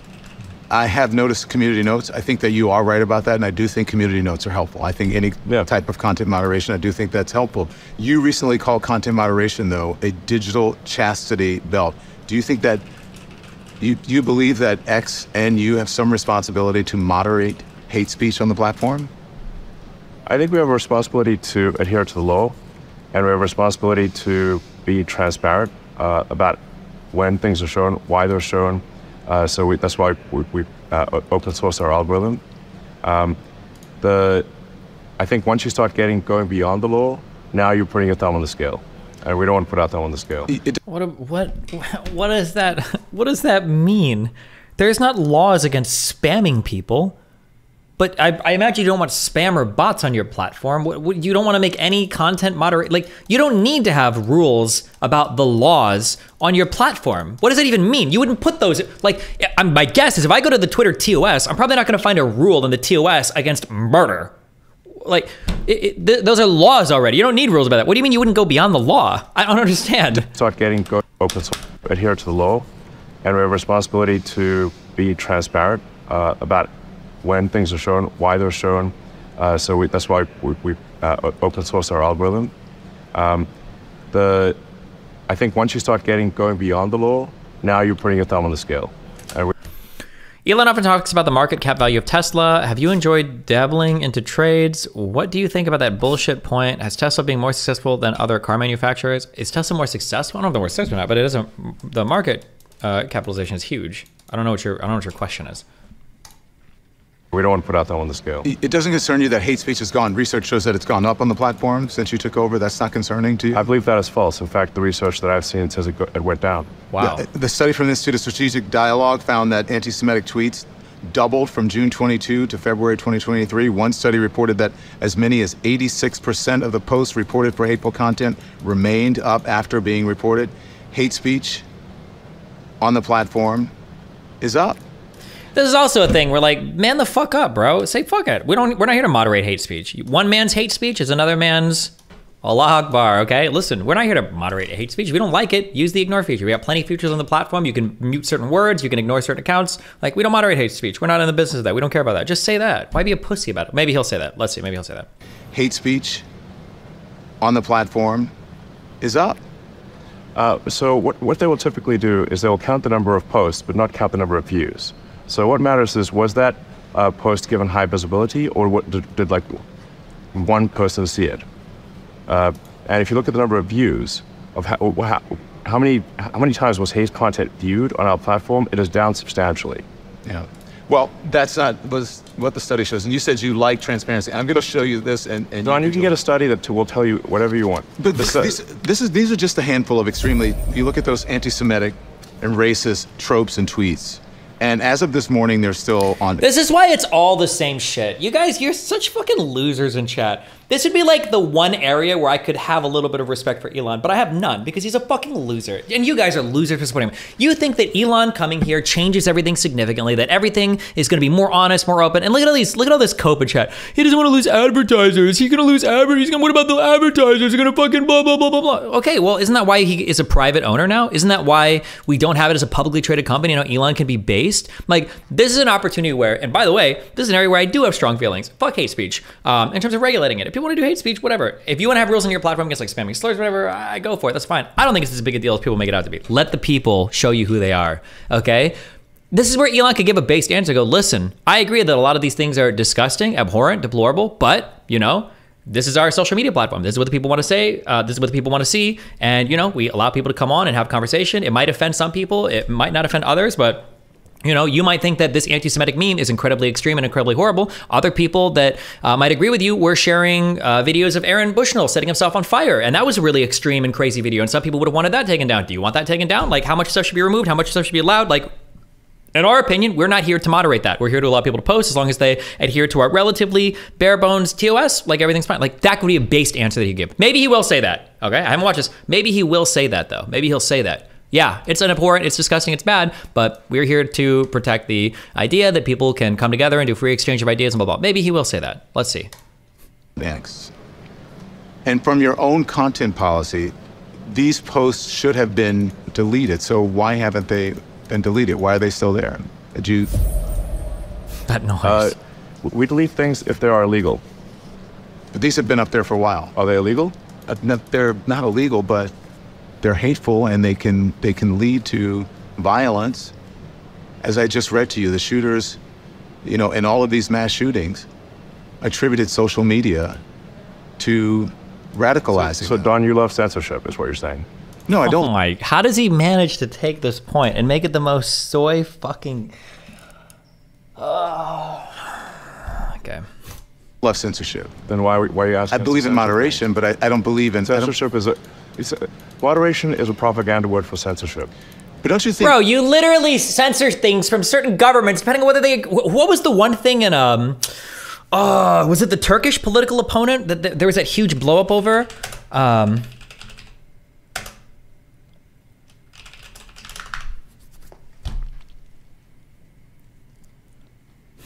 I making this up?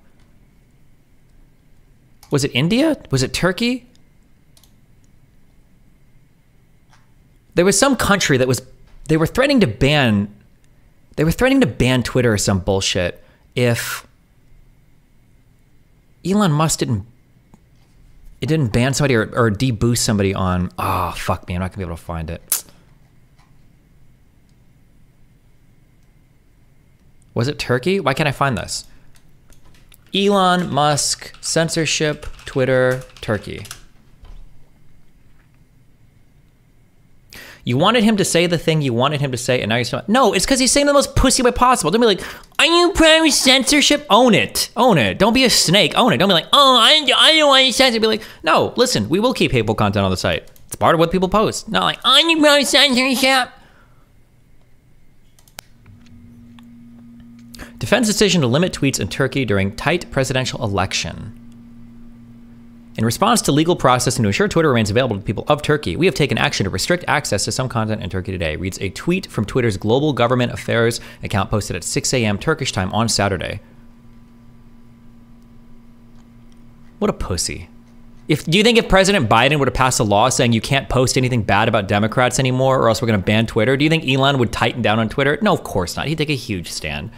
The fuck out of here. Free censorship moderation is a propaganda word for censorship. But don't you think free speech is one thing, right? Or not, you know... Look, if something's illegal, we're going to take it down. If it's not illegal, then we're putting our thumb on the scale and we're being censors.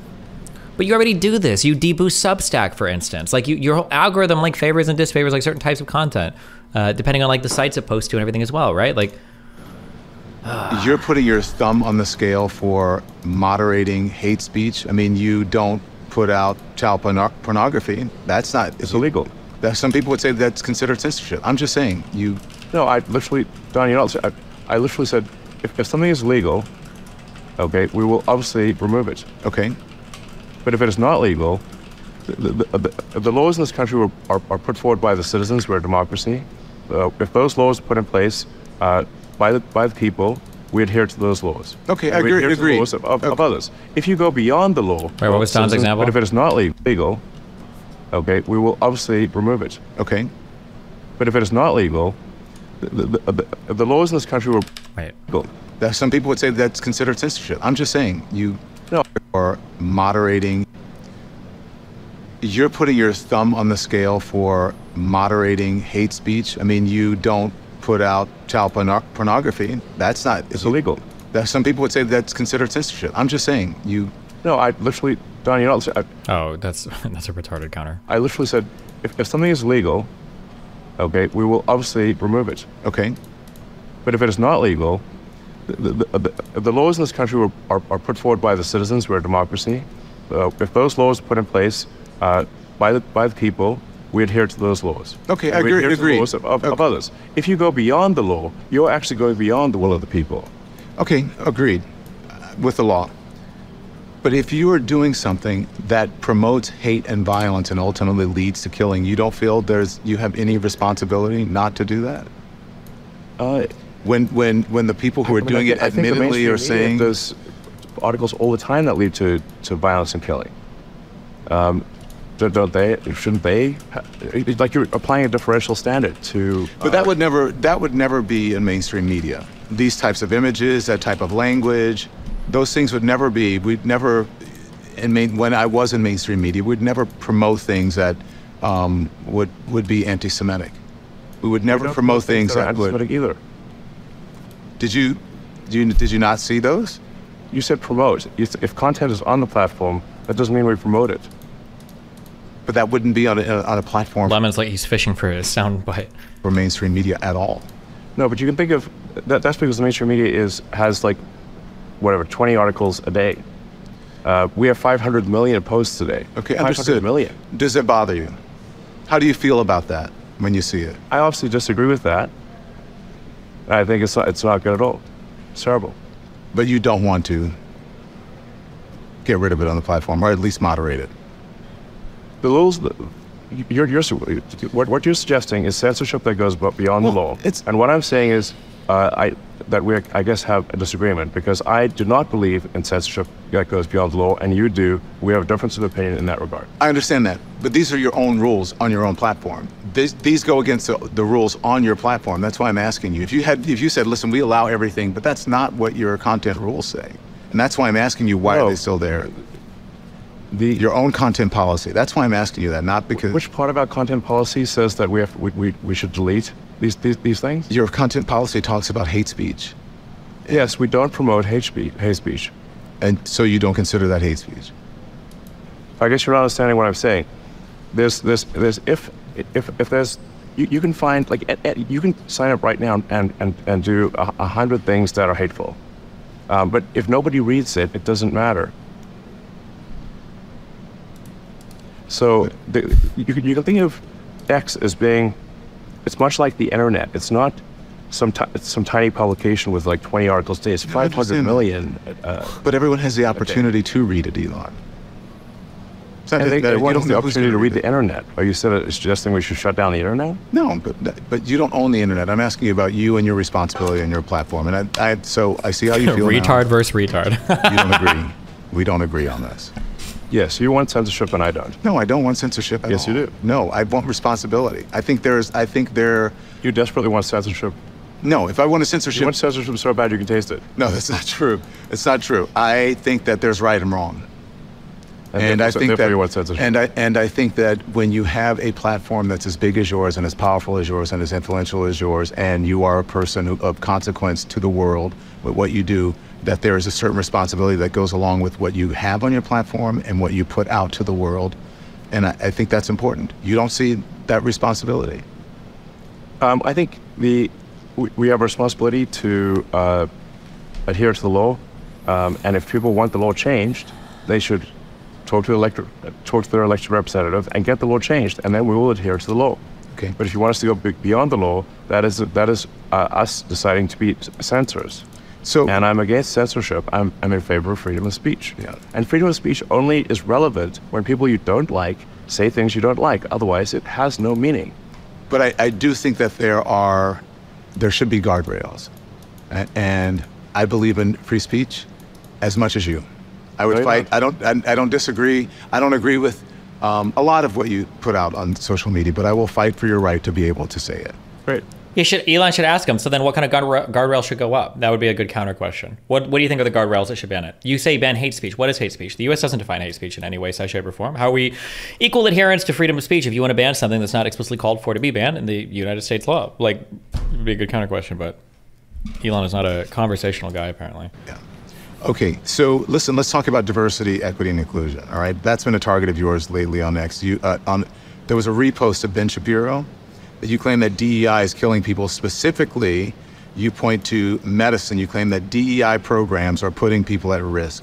Do you really believe this to be true, and what evidence do you have to support it?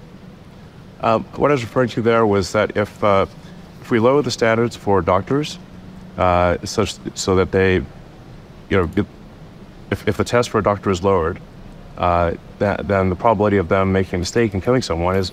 In Elon's defense, I think he just offered Lemon millions of dollars and assumed that bought him some good faith in an interview. Well, he assumed that he would do PR for him. That was just like the Twitter Files journalist did. Is Elon thought he could just buy PR. Like Elon right now is basically Jaime Lannister walking through the forest with the weird dude that chops his hand off, and he assumes that his money is going to save him for everything, that people love him or suck up to him just because he's rich. I think this is a big reason why Elon has trouble with like media related stuff. I really think that like it would do him so much to take like a month or two of, I don't know if it would be public speaking or fucking debate classes or some fucking anything, to learn how to actually put together coherent thoughts and respond meaningfully to the things that people say. Because his conversational abilities are some of the, well, not some of the worst, that's not true. They're bad. Not some of the worst that we're seeing, but like they're pretty bad. Obviously going to be higher. Wait, say that again. I'm not sure I understand what you said. I want to make sure I understand what you're saying. Yes, if he stutters just as much when he's on Rogan. No. This isn't about stuttering. It's not about autism. It's not about stuttering. He just has a really bad time hearing somebody say something, understanding what they're asking, and then putting together a response that coherently refutes or agrees with whatever's being said. He has a really hard time like following conversations and then tracking that in a live environment. He's like, I don't know if he's incapable of it, if he doesn't practice it, or if he gets nervous, or if it's whatever. But like, yeah, he needs to like practice this skill. If the standards for, I'm not sure I understand what you said. I want to make sure I understand what you're saying. Yes, if the standards for passing medical exams and becoming a doctor, or especially something like a surgeon, if the standards are lowered, then... Is he just giving PR answers? I don't think he wants to answer 100% honestly. I think it's a combination of a few things. I think one is, Elon just either, maybe he has a low verbal IQ, I don't know. One is, it just seems like he's in general not very adept at navigating conversations, period. He just seems to not be a great conversationalist. And I think that's born in almost every single interview, staged presentation, like everything you always see. He's just not a great conversationalist, number one. Number two, he's trying to be somewhat PR friendly, because obviously he doesn't want advertisers to flee the platform and everything, even though he said fuck advertisers and all that. Like, yeah, it seems like he's trying to be somewhat PR friendly. That's why he's saying like, oh, well, I'm against censorship, rather than owning the hate speech thing, right? And then three is, it seems like he probably hasn't actually thought through a lot of these political opinions. It's just kind of like the hip, current, cool thing right now, and he doesn't actually understand deeply any of these opinions that he kind of holds, because he's been like meme influenced. And I think these three things together just lead to him being really bad when interviewing with people like Don Lemon, who I'm pretty sure Don Lemon has a history of doing fairly aggressive interviews, does he not? This is the first one he's ever done. Doesn't Don Lemon's known as kind of a, or at least has potential to be, I'm trying to think of interviews I've seen him do in the past. Unless I'm crazy. It's been a long time since I've seen anything from like CNN or any of these guys. But yeah, he's just not at all like ready or capable of doing this type of an interview. If the standards are lowered, then the probability that the surgeon will make a mistake is higher. They're making mistakes in their exam. They may make mistakes with people, and that may result in people dying. What evidence do you have, though, that they're lowering the standards? There's no evidence of that. I believe that. So, like, this is the problem, is Don Lemon is obviously going to ask him to go a little bit deeper than the meme picture. And I don't know if Elon can go deeper than the meme picture on any of these points he's bringing up. But maybe he will, we'll see. Elon did understand the apportioning of the House seats in Congress. He did have an understanding of that. So You have, though, that they're lowering the standards. There's no evidence of that. I believe there is. There's no evidence of that, Elon. What is the evidence? I believe they have literally lowered the standards at Duke University, and that is what the article was referring to. There's no evidence. evidence They of have that. not lowered the standards. There's no evidence about lowering standards, and I think that there is. I believe that is a false statement you're making. Okay, well, we'll figure it out. Yeah, I think the interesting thing is when this is posted on the X platform, there will be a whole bunch of things that rebut what you said and what I said, Correct. and so people can then make their own decision based on the replies. they're both saying nothing. Well, keep in mind that Don Lemon is basically playing the role of like Ethan from H3H3. Don Lemon's goal in this interview is to try to get him on a soundbite or to get him to own something that he has a headline for. So I would imagine you would expect that coming in, but that's Don Lemon's goal. Don Lemon's goal is basically just to see if Elon will trip over himself and say something stupid that he can run with as a headline. That's the whole goal. The rebuttals and the community notes. I think that's fair, but I do think that on this particular topic, I do think that you and Ben Shapiro are reaching in about this, because there was what Ben posted said that people were, he gave instances of people who were deliberately harming people. Nowhere in the thread does Ben suggest at all, I should say, that anyone is being killed as a result of DEI. That's purely speculative. There's research on DEI and medicine, and there's no evidence that standards are being lowered, that DEI is affecting medicine. Actually, like only 5% of doctors are black, and a small percent. Yeah, well, I think you'll find that when this is posted to the X platform, that people will reply to it with evidence. Okay. Maybe I'm wrong. Let's see. Okay. So, but that's my whole thing about moderation. Maybe you're wrong, but you'll put it out there. You don't know if it's right. Do you think that your responsibility to make sure something is right before you, the person who owns it, Elon Musk, is a huge figure in the world, that you should know that it's true, that there are people at X who can get research? Why aren't you acknowledging how dumb it was from Don, from a business perspective, to do this gotcha interview for his first one? Well, the thing is that if the political alignments were flipped, you would actually say this is based. I think it's pretty based for Don to do this. To be offered a deal from Twitter and then to shit on the fucking CEO in the first interview, that's actually pretty fucking based. And you would be saying that if the political alignment was flipped, but since you're a political partisan hack, you only see people attacking anti-institutional people as being bad and mean and evil and not nice or whatever. But if it was Donald Trump up here calling somebody a name over and over again, and then the hats were flipped, you would be thinking it's super based. But no, I mean, I respect Don Lemon for doing this and nuking this deal, as opposed to being a suck-up fucking loser like those Twitter file hack journalists were, or anybody else that tries to sell a program to X and suck up to Elon at the same time doing it. So the interview has been pretty snaky. Like, I don't know why to say snaky, but like Don Lemon is clearly just fishing for gotchas. I don't think any of the points he's brought up have been like illuminating or good, but Elon just sucks at talking, so. Figure in the world, that you should know that it's true, that there are people at X who can get research for you before you put something out there like that. That's not necessarily true, even in other examples.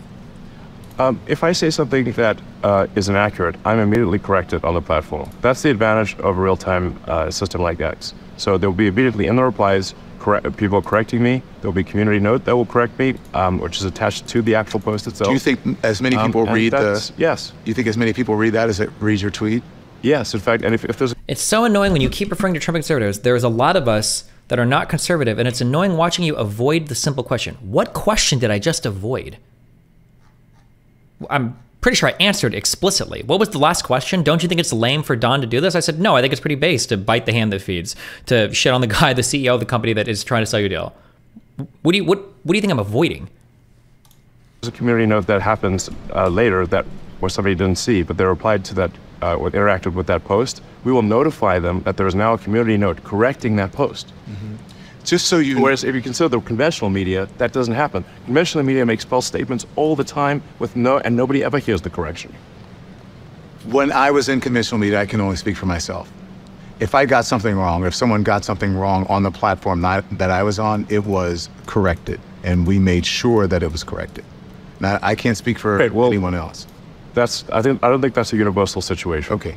So I just the research, so when you talk, do you believe that people are dying because medical standards, DEI is causing medical standards to be lowered? Do you actually believe people are dying because of that? I believe that if we lower the standards for what it takes to become a doctor. You're saying if we lower the standards, yes. But do you believe people are dying because the standards are being lowered?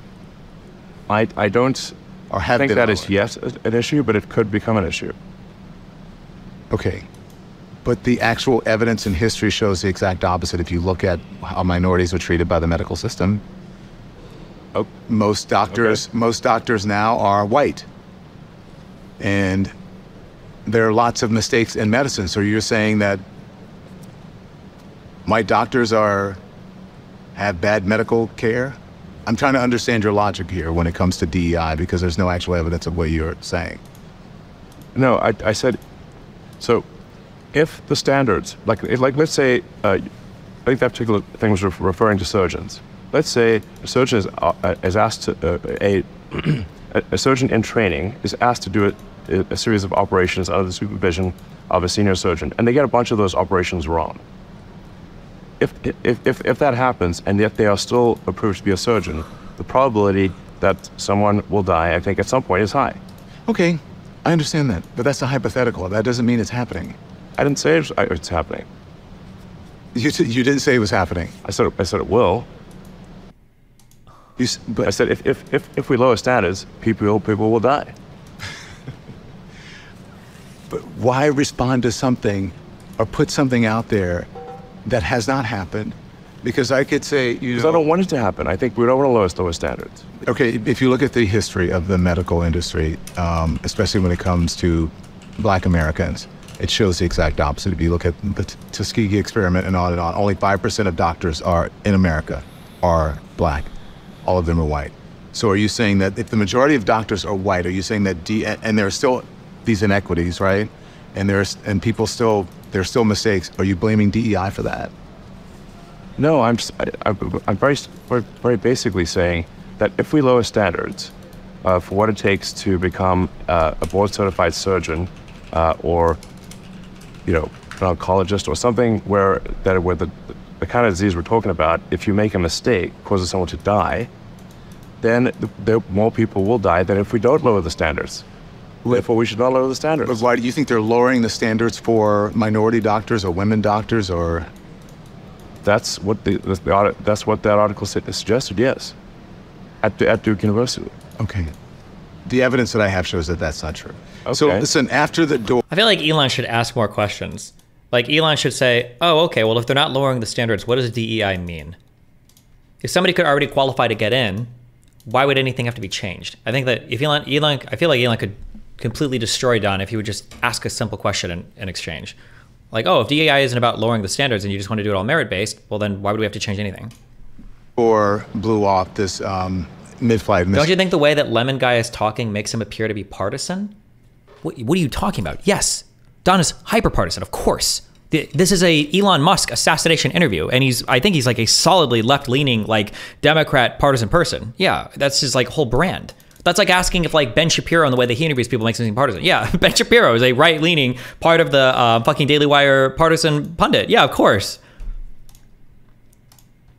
So Alaskan Airlines flight, do you remember that? You responded to a post claiming that the average HBCU grad was less intelligent than the average airline pilot, and stated that it will take an airplane crashing and killing hundreds of people for them to change this crazy policy of DIE. I don't know if did you misspell it on purpose, which it should be DEI. Do you believe that women and... He's trolling him so hard. I'm sorry. It's dumb. On purpose, which it should be DEI. Do you believe that women and minority pilots are inherently less intelligent and less skilled than white male pilots? No, I'm just saying that we should not lower the standards for them. Okay. But there's no evidence that standards are being lowered when it comes to. The funny thing is, though, Destiny, Lemon claims not to be partisan at all in the beginning of this interview and claims CNN is also not necessarily left. I don't think he claimed that CNN wasn't left, but yeah, he does claim to be not partisan. But guess what? Everybody claims to not be partisan. That's why it's a worthless fucking tag. It's stupid to say you're not partisan. Everybody says they're not partisan because they think it's some fucking virtue. Yes, everybody says that. Congratulations. Welcome to media.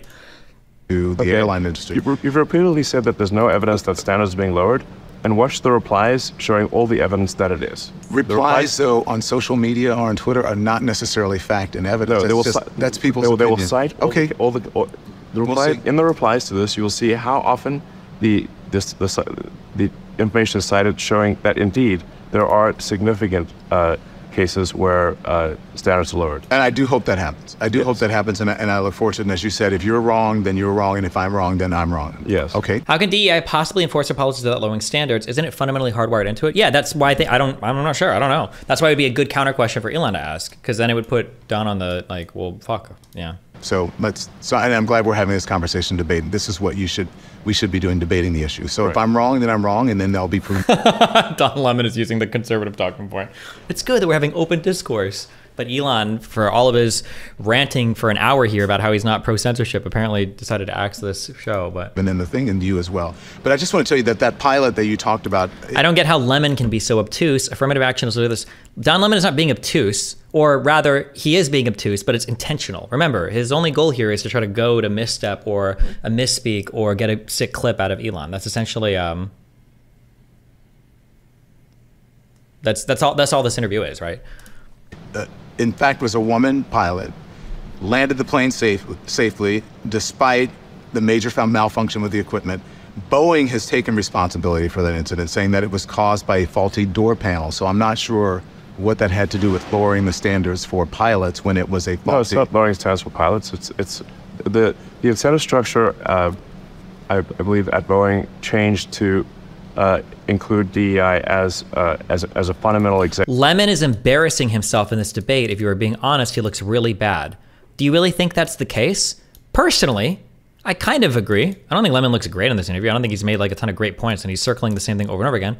But if that's true, why didn't Elon want it on his platform? If Elon thought he blew him the fuck out of the water, why wouldn't he have him post it then? And make everybody laugh at how dumb Lemon was? Why would Elon get triggered and axe the show? Executive incentive.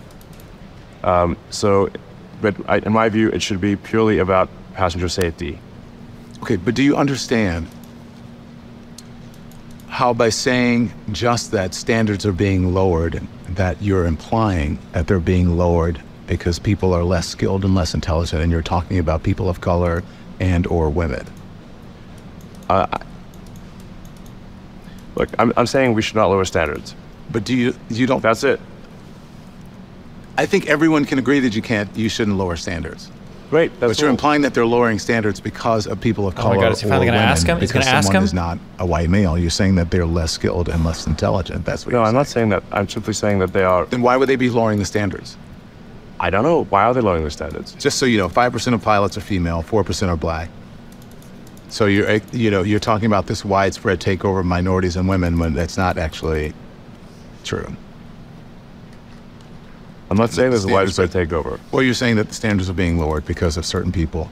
And you don't believe in DEI, right? Do you not believe in diversity, equity, and inclusion? I think we should be treat people according to their skills. There's also, I'm sorry, but like, again, like Elon has conducted this interview about as well as I would expect, like a 62-year-old, overweight, dying of type 2 diabetic, conservative guy with a MAGA Trump hat protesting in an Alabama MAGA march would. Like, Elon has, like, this guy's a billionaire. He owns a social media platform. I feel like I should be getting way better answers out of this guy. Like, he could be doing this so much better. He just, technically, I don't even know if I probably agree with him more in this debate or this interview, whatever the fuck, than I would with Don Lemon. I think I probably would. But he's just he's so basic. Ugh. Like there are so many, if you thought about these things for 2 seconds, there are so many better responses to everything. Like when the guy brings up the percentage of female pilots, the percentage of black pilots, like the answer is, well, yeah, wouldn't you expect them to be? Wouldn't you expect there to be less black pilots if pilots are a thing that happens after a large amount of education and black people live in areas in the United States that are historically disadvantaged and don't have the same economic opportunities or educational opportunities as white neighborhoods? Yeah, I think that that's a problem. Now, is DEI the answer to that problem? Do I want worse pilots in order to make it more diverse? Or do I want more funding for education and neighborhoods to make so that people can go to pilot school, right? Like, there are so many other ways you can walk down these things to make good arguments, but he doesn't know anything. He's just a fucking retard. He just like parrots memes. He lives in memes. He's like the Norman Finkelstein of social media owners. It's just like random, thoughtless, pointless platitudes of stupid fucking shit. It's just so boring. Treat people according to their skills and their integrity, and that's it. Do you know that studies show? Studies show. Yeah, well, we can look them up. So your reaction to studies show, and I understand, right? Because I always like to point to an exact study, right? Sure. Something. What would you do if he hired you to teach him debating? Well, step one, if you're gonna have a debate with somebody or in a combative interview, you should probably have an idea of what they want to talk to you about. That'd probably be really important.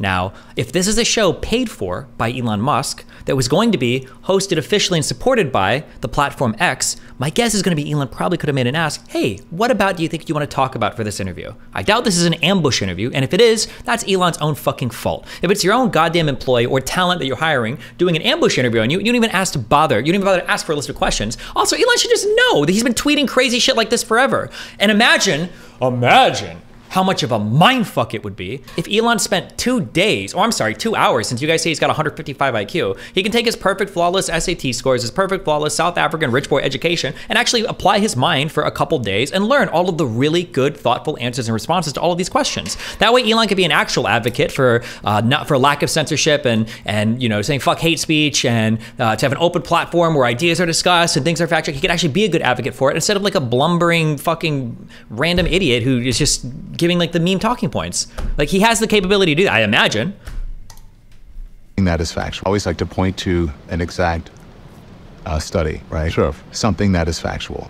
It's the same thing when you talk about, well, let's see what the replies are on Twitter or on X. Yeah, so I feel the same. I feel the same way about that.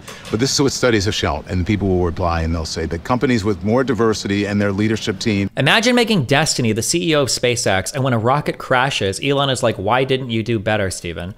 But like, I didn't follow any of these companies that closely, but I feel like that's actually kind of what happened. This is how I feel like modern Elon would answer SpaceX questions, okay? Everybody's watching the rocket takes off, and then the rocket crashes. And modern day Elon is like, somebody's like, so what happened? And he's like, well, you see, there's a lot of challenges. And when you're making rockets, the fuel propulsion systems there's a lot of challenges when it comes to making rockets today that a lot of people aren't aware of. Like, it feels like that would be his answer today. Like, 10 years ago, because I remember watching rockets crash and shit. I feel like I remember Elon Musk saying shit like, hey, rockets crash. That's part of the process. When they fail, we get a lot of data, and then we do better on our next one. I feel like that's what I remember him saying back in the day. It wasn't a bunch of weird, autistic, stupid shit. I thought it was usually him being pretty honest, like, yeah, sometimes they crash. We expect to lose some of them. When they crash, we learn, we collect data, and then we do it better the next time. Like, that's what it feels like his answers used to be. But my guess is when it comes to rocketeering or rocket engineering and car shit, he probably has a little bit more engineering information, or that's a little bit more technical to speak about that a little bit more honestly, whereas this is just autism. Have reported higher innovation. No, not autism. This is stupidity. Sorry, it's not even autism. I don't want to give him that. And those with lower diversity or low diversity, and they're better companies and they make more money. This whole idea about DEI, if you go woke or whatever, you go broke, that's not necessarily true. People with diverse leadership teams and diverse workers make more money and more innovative. Like I said, my view is that the only basis for promoting somebody should be their skills, talents, and their integrity, and that's it. I want to ask you about, there's a federal government, EEOC, they are also currently involved in a lawsuit against Tesla that alleges that there's a history of widespread racial harassment against black Tesla employees, as well as a pattern of retaliation for speaking out. Wait, you can see the trash speaking here. Wait, what? Yeah, Yeah. But we are constantly talking about do we have the right number of grid Like pins, were they designed correctly? Yes, How so can like we we're not be saying we're right, right. to be clear. Like we're definitely not optimal, but we it'll work. Okay, don't. Sorry. What do you say to that? There is a federal government EEOC. They are also currently involved in a lawsuit against Tesla that alleges that there is a history of widespread racial harassment against black Tesla employees, as well as a pattern of retaliation for speaking out. What do you say to that? Well, I don't believe that is true. I think we've got a very good, like if you walk around the Tesla Fremont plant, I think it's a very good atmosphere. Elon Musk doesn't debate for a living. Also with rockets, he is an expert. He isn't a DEI expert. Also, he is trying not to say anything that would cancel him. Okay, well then don't offer massively strong opinions about it on your platform. That's easy. Isn't that easy enough to do? Don't reply under like, all Jewish people raping 4-year-olds constantly. And then like, looking into this. Like, just, you don't have to have an opinion on every single thing on your platform. I don't know what Mark Zuckerberg thinks about the average. I don't know any of his political positions. Is Mark Zuckerberg on Facebook all the time agreeing under crazy stories? Like, oh, true, Trump rapes all women. Oh my God, checking this out now. Curious. Like, you don't have to comment on every single fucking thing. In fact, I practically lived there for 3 years trying to make the production work. Were you aware, if you lived there, were you aware of such behavior? I never saw it. That's I think you would want to give a positive instead of a negative answer there. Rather than like, I never saw it, it would be like, Tesla, we have a strong commitment to all of our employees. We have firm policies on the books that we enforce about not harassing any employees due to anything like race or sex or gender, whatever. We've got HR. If anybody's ever wanted to make a complaint, they're free to do so. Like, we've never had a complaint like this before, blah, blah, blah. Like, rather than just like, I didn't see it. Behavior? I never saw it. You let it hang there too. So you're saying that this is not true, it's not happening? Well, I mean, there's over 20,000 people. So you say like, if there's over 20,000 people in one building, well, is everyone going to behave publicly? No. Oh, like this is like you're almost like admitting the thing. You don't have to bite this bullet. There's no, especially as a CEO, you don't have to bite this bullet, bro. Damn. Over 20,000 people in one building. Well, is everyone going to behave publicly? No. Did I see any situations that I thought were improper? I did not. Let's talk about trans rights and the woke mind virus, because you talk about that a lot. You're right about that a lot on the thing. You have been deeply outspoken about the issue of trans rights. You posted trans rights. You posted that pronouns in bio mean the woke mind virus ate your brain. Do you know what the term woke actually means? Oh no. It's come to mean a lot of things. Oh no. What originally it was meant to mean. It's just being aware of inequities in society and being aware of facts and history. Yeah, I think it's come to be. I think being aware of inequities in society is fine, of course, but trying to blame everything trying to make everything a race issue is, I think, divisive and corrosive to society.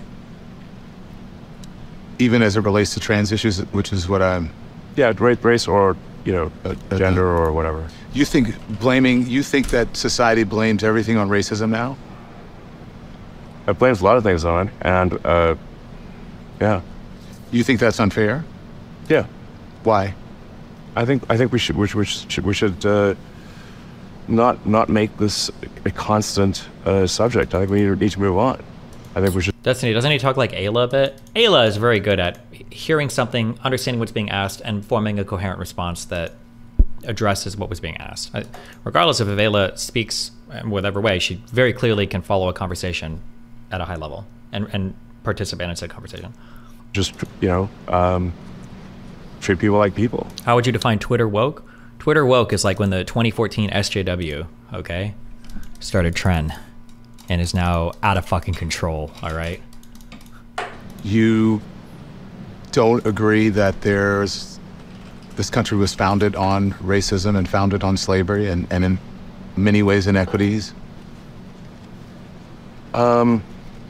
That still continue on to this day? Meanwhile, Destiny would never have the courage to make these kinds of statements if he was the CEO of a company. I'm the CEO of Destiny.gg LLC, and I make these statements. I make stronger statements all the fucking time. motherfucker. We'll have a... Never mind. That was way too edgy. You. I think every country at that time, and I think even today, was extremely racist. Every country. Obviously, slavery was present in about half of this country, was not present in the north. There was racism for sure, but you know, I think we want to look to the future rather than the past, and instead of engaging in constant rehashing of the past. Because in fact, if you look at history, if you study history broadly, everyone was a slave. Everyone. Yes. Well, not everyone was a slave. No, but everyone was a slave. Okay, but we are all descended from slaves. yeah. Well, all of us. Yeah. It's just a question of when. Was it more recent or less recent? That's it. Right. But what future do we want? Is this something we want to make part of our constant dialogue forever, or do we want to say, like, let's just move on and treat everyone, according to just who they are as an individual? I agree with you with that. That's the ideal. But what the evidence shows is that that's not what's actually in practice. I think we're doing better than anywhere else. That's true. I agree with that. But that doesn't mean anything. That doesn't mean a lot to a whole lot of people who aren't able to take advantage of the opportunities that you were able to take advantage of, simply because the color of your skin. What advantages did my color of my skin give me? Bro! You're like a 40, 50-year-old guy from South Africa. Where did he grow up at? I don't actually know where he grew up. Maybe he went to fucking London or some shit. That's a wild question. Wait, not this.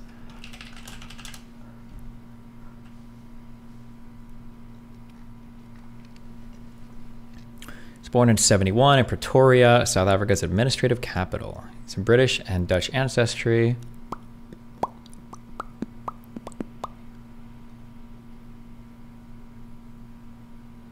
He lived up there through high school. He got a 61 in Africans. Uh-oh.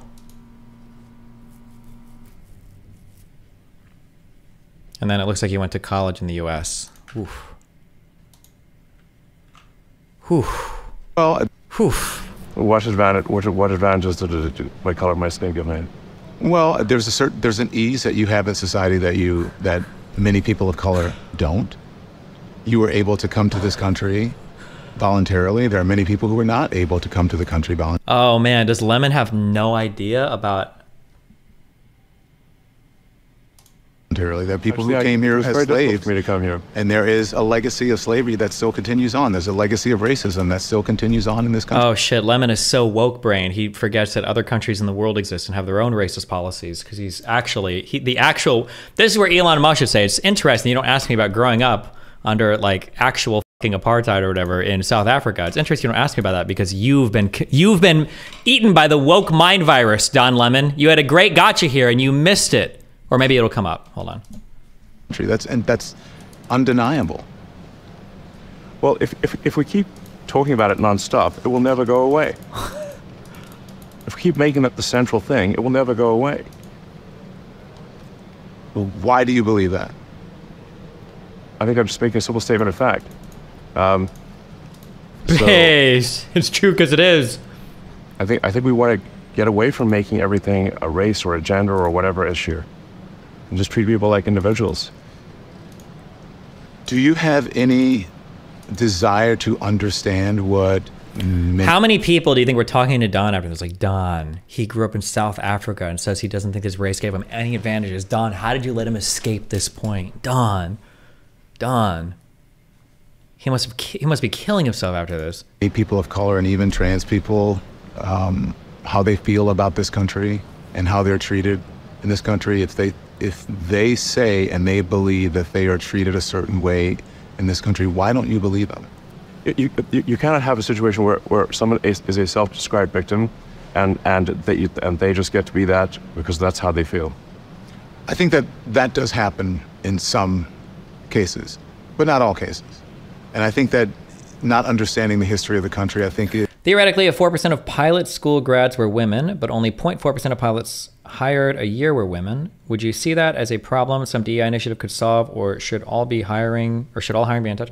I don't know anything about DEI. Like I said, I can imagine things where DEI or affirmative action things are done in good ways, and I can imagine where they're done in bad ways. Yeah, it super depends. Probably anything that involves the lowering of standards. Obviously, I don't think I would ever support that. I don't think anybody should, but it just depends on what these policies look like in practice. Is a real shame. Look, We should understand this for the country and other countries. I've had incredible opportunities as a person of color. Right. But I've also been very well. But I've also been discriminated against, and I know that I have. Can you give an example of good and bad? Sure. I guess like let's say that in order to become a pilot, let's say that you need 250 hours of registered flight time. Or for a commercial pilot, let's say you need 500 hours or 1,000 hours of registered flight time.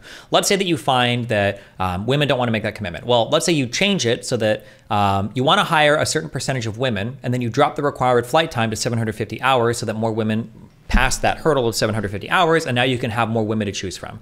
I would say that that's probably bad. That would be a not good thing.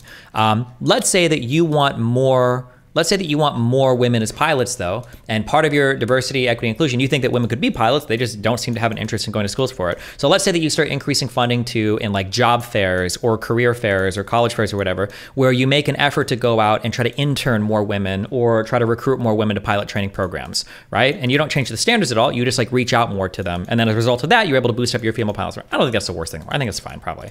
If you want to try to increase the allotment of women or black people or whatever the fuck there, and you're doing it by increasing your outreach or increasing the education or the capabilities, I think it's probably okay. It depends on the thing. It depends on who we're talking about, how exactly it's being executed. Yeah. And I know that that's real. And for someone to say that that isn't happening, I should just move forward and not think about that and ignore the past is insulting. I'm not saying it. Don, you keep putting words in. Why would you want more women pilots when you want more better pilots, regardless of who they are? Well, my understanding is you would have qualifiers to pass, and as long as people are passed, it's fine. It shouldn't be like this is the good pilot and these are the shit ones that are more likely to wreck their shit. Like it should be like pass-fail in general, not like Delta gets like the A+ pilots and like the D- ones go to Frontier, and as long as there's not too much turbulence, they won't crash the fucking plane. Like, in my mouth. I'm not saying it's I didn't say that you said it. But in general, I think more diverse work environments, more diverse environments tend to be better for a variety of reasons. There's just a lot that happens when you're pulling in different people from different backgrounds. I'm pretty sure you can actually see like higher returns to firms over long periods of time when they have more diverse workforces. Although it's really hard to tease out why that happens. But there's been, I think, a couple of large studies. I've seen a couple of a couple of MBER papers. That's not a journal. Working papers, and then I think there was a published thing on a big. I'd have to go look for it. Somebody go look for this. You can find it, or don't believe me. Whatever, you can go. Just move forward and not think about that and ignore the past. Is Destiny LLC diverse? Yes, we hire women. We hire Somalians. We hire Australian, Asians. We're ran by a proud Cuban American. Yes, Destiny LLC is incredibly diverse. They did this in Texas for hairstylists by reducing the hours needed to graduate. Not as big of a deal, but an example of lowering the standards to graduate. Okay. Is insulting. Not, I should just move forward and not think about that and ignore the past is insulting. I'm not saying it. Don, you keep putting words in my mouth. I'm not saying it. I didn't say that you said it. I'm saying that we want to. We as a country should move beyond the questions of race and gender, and we should treat people like individuals and base our opinions on them on the, their character and their skills. I don't think that anyone will disagree with that. Exactly. All I'm saying is that that's not happening and is not equal for everyone. That those opportunities don't happen for everyone, and I am a living example that they don't. I know that they don't because I live it. You've been incredibly successful. I have been, and in spite of it all. But I know what I know. I've experienced what I. All right.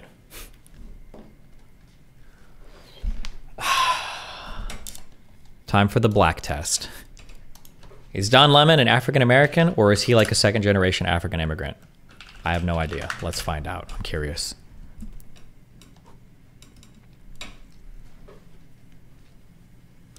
He's born in Baton Rouge, Louisiana. Okay, all right.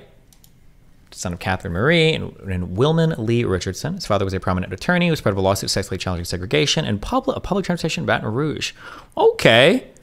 Wilman was born under the surname of his mother's then husband. He's mostly African American, it's not Creole. His mother. Okay, based. Baker High School, public high school in the town of Baker in East Baton Rouge Parish. And he attended Louisiana State University. Okay. That's a strong African-American black card. I've experienced. You have. How would that change your take? Because when second generation, like Kenyan, like super wealthy African immigrants come to the United States and talk about the struggles of the black experience, it's cringe as fuck, okay? But Don over here he's a credentialed true American black man. Successful. I have been, in spite of it all, but I know what I know. I've experienced what I've experienced. You haven't done that. And I cannot, I don't know what it's like to be from South Africa. I don't know what it's like to be a white man. I don't know what it's like to be a woman. I don't know what it's like to be a Latino person. I don't know that. So I wouldn't speak for them and just say, you need to move on. That's not for me to say. I believe that it would be great if the country could live up to that ideal. You think that everyone has the same opportunities in America, regardless of their background and ethnicity. Do you agree? No, I don't think everyone has the same opportunities. Okay. So when you talk about, let's talk about trans rights. When you decided to talk about the trans rights movement, you said that it was a woke mind virus. Why do you believe the trans rights movement is a woke mind virus? What do you mean by woke mind virus? Woke mind virus is when you stop caring about people's skills and their integrity, and you start focusing instead on gender and race and other things that are different from that. I think the woke mind virus is fundamentally racist, fundamentally sexist, and fundamentally evil. Okay. And Elon thought he was going to have a high-quality interview with a skilled presenter/journalist. Unfortunately, got a lemon. Good one. Elon isn't worth a high-quality interview. He just can't. He doesn't have the verbal skills to have one. Has there ever been like an incredibly insightful interview with Elon Musk that wasn't just a dick-sucking fest? Don doesn't know the true burden of the white man neither. True. We've got a little bit more time, so you choose your question. Okay, carefully. Okay, thank you for that. But I would appreciate you. Right. Fundamentally evil. The woke mind virus is fundamentally racist, fundamentally sexist, and fundamentally evil. Okay. And we've got a little bit more time, so you choose your question. Okay. Except for the Lex interview. If Lex interviewed him, I bet that was the most insightful, amazing interview of all fucking time. Okay. Okay, thank you for that. But I would appreciate you answering these. I think it's important that we're doing this. I think it's important to the world to hear this, especially what's going on in our country. The reason every time he interviewed, if it was 3 or 4 times, then that's probably why Elon gives such bad interviews, is because Lex milks all of the best interview material out of Elon Musk. Ask you, listen, there are a whole lot of things that people maybe have questions about when it comes to transgender people. Even people who are part of the LGBTQ plus community have questions about that. But if you are a free speech absolutist, right, and that is part of the First Amendment, also the freedom of expression falls under that First Amendment as well. So why can't people choose to identify with the gender that they feel comfortable with, or use a pronoun? Isn't that part of freedom of expression? I guess no. They can ask others to do whatever. Are only verbally skilled people worth skilled interviewers? He is the richest person in the world. You would want a good interviewer. Like I said, I could be wrong. I don't know. Maybe they are buried in those looks. I just never heard Elon say anything that's just like that insightful. That's like, oh, huh, I never considered that. Or, oh, that's like genuinely like really interesting. Same thing with Donald Trump too, though. Probably same thing with Mark Zuckerberg. I haven't heard him do a bunch of speeches either. Mark Cuban is kind of interesting to listen to sometimes. I don't know if maybe you consider him left-leaning though, so that's like doesn't count, but I don't know. I just don't know if that many billionaires are that interesting or have that much interesting shit to say. I'm not sure. But they feel they can ask others to do anything. It's a different question whether they mandate that others do that thing. Okay. let's talk more about free speech and for advertisers, right? Because all this controversy, I believe, as you know, has made X less appealing to advertisers. About half of them have left. Oh, Warren Buffett stuff relating to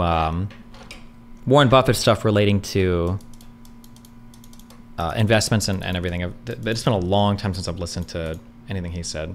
I haven't heard anything recent. You call advertisers that left X.com. You said they were oppressors. You've even gone as far as saying it publicly that they can go F themselves or go fuck themselves. If they're going to force censorship on the company before advertising, then obviously I find that unacceptable. You find it unacceptable. Why is that not a form of free speech? They are free to advertise where they want. They're not beholden to. They're not obligated to advertise. They're not obligated. On X.com. Right. So, how is that not free speech? That's. Whereas the other platforms will censor on behalf of advertisers, the X platform will not. Okay. So, but you think you don't think it's okay for them not to advertise with or have their... That's because Lex is in a bad faith partisan hack out to just get clips. Lex is actually capable of having an intellectual convo. Thank you, Sleepy Joe. Content or their advertisement next to something that is anti-Semitic or... That is a different question. You can absolutely choose where, next to which content do you want your advertising to appear. Absolutely, of course. And we have, I think, very good ad placement controls in this regard. Yeah. So you said if they kill the company, it's them. But doesn't the buck stop with you? I mean, you're John, I have to say... oh, man, he's getting mad. Uh-oh. Choose your question carefully. There's 5 minutes left. So is this the question you want to ask? Same question is, you said that they are killing the company, but you're the head of the company. The buck doesn't stop with you?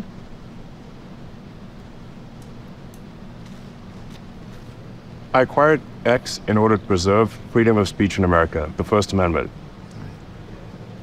And I'm going to stick to that. And if that means making less money, so be it.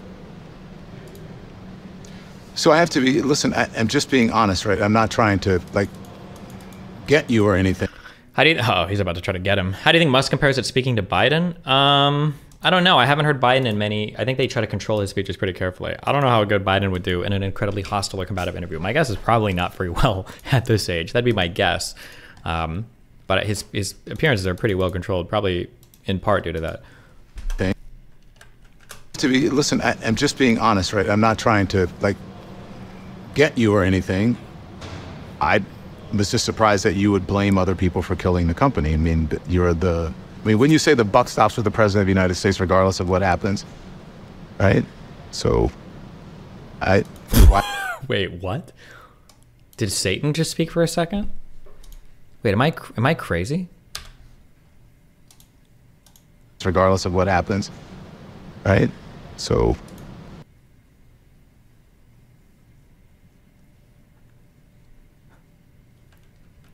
Sorry, okay. Stops with the President of the United States, regardless of what happens, right? So, why would that question upset you? You seem upset by it, are you? I think you. And I'm not trying to upset you. Well, you are upsetting me because the way you're phrasing the questions, I think, is not cogent. It's not what? Not cogent. Cogent. Yes. Go ahead.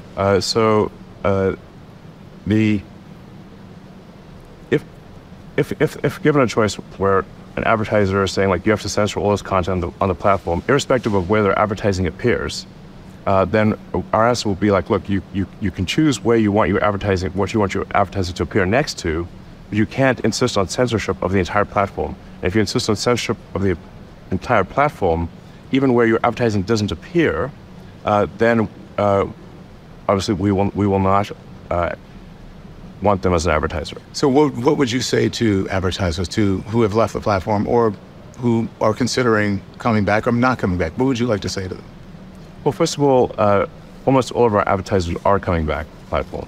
So it's a very short list of advertisers who are not coming back to the platform. Church of Scientology called the Threaten Me Once, and the first part was in demon voice. I have this on camera. And our advertising revenue is rising rapidly, and our subscription revenue is rising rapidly, and I feel very optimistic about the future of the X platform. Okay. Listen, honestly, I'm not meaning to offend you. You're an intense person. Where does that intensity come from? I was born that way. And I had a tough childhood. Did he though? Did he actually? Maybe he did. I don't know. I don't know as much about his background. You did? So, yeah. How so? No time. Right, Walter Isaacson goes into it in the book, and we only have a couple minutes left, so All right. too long to describe. Yeah. Apparently when his parents split, he went with his dad, and he said that he hated that decision, so maybe he super hated his dad, yeah. There are one or two questions I can do, and then we'll have to call it. Okay, again, I don't mean to upset you. Why are you just... No, I have a whole room full of people waiting to meet with me. Okay. So we're just going over time. Okay, all right, I understand that. So when you talk about, you said you were born that way. Is that, did you think that the way that you see the world has to do with your relationship with anyone, perhaps your father or someone in your family? I think we're all affected by the people we grow up with. My aspiration is to do whatever it takes to extend consciousness into the future. That's my goal. To make life multiplanetary as part of extending consciousness into the future. Have the past few years, and considering everything that's gone on, has it been difficult for you and your family life? Is this an act by Lemon? Surely he would have known he's agitated him. Well, yeah, of course. Again, he's trying to get him to say something more like, oh, well, why are you upset? Like, there's a chance that answer blows up. And he's like, well, I'm mad because you did blah, blah, blah. Like, yeah, he's prodding the fuck out of him. Yeah, of course. That's what he's doing. He has been, like, throughout the interview, right? That one little thing where he's like, oh, D-I-E. Did you spell that incorrectly, I guess? And then keeps going. He's prodding the fuck out of him. Yeah. Hey, dude. It's been okay. Hi, what's up? Hey, I watched most of your debate with Finkelstein. Oh, yeah, fun time. I think you did really good. One opportunity you missed, though. You know how they refuse to engage with any of the actual material with the ICJ ruling? Mm-hmm. And Finkelstein just, harped on about, oh, the American judge and all this shit.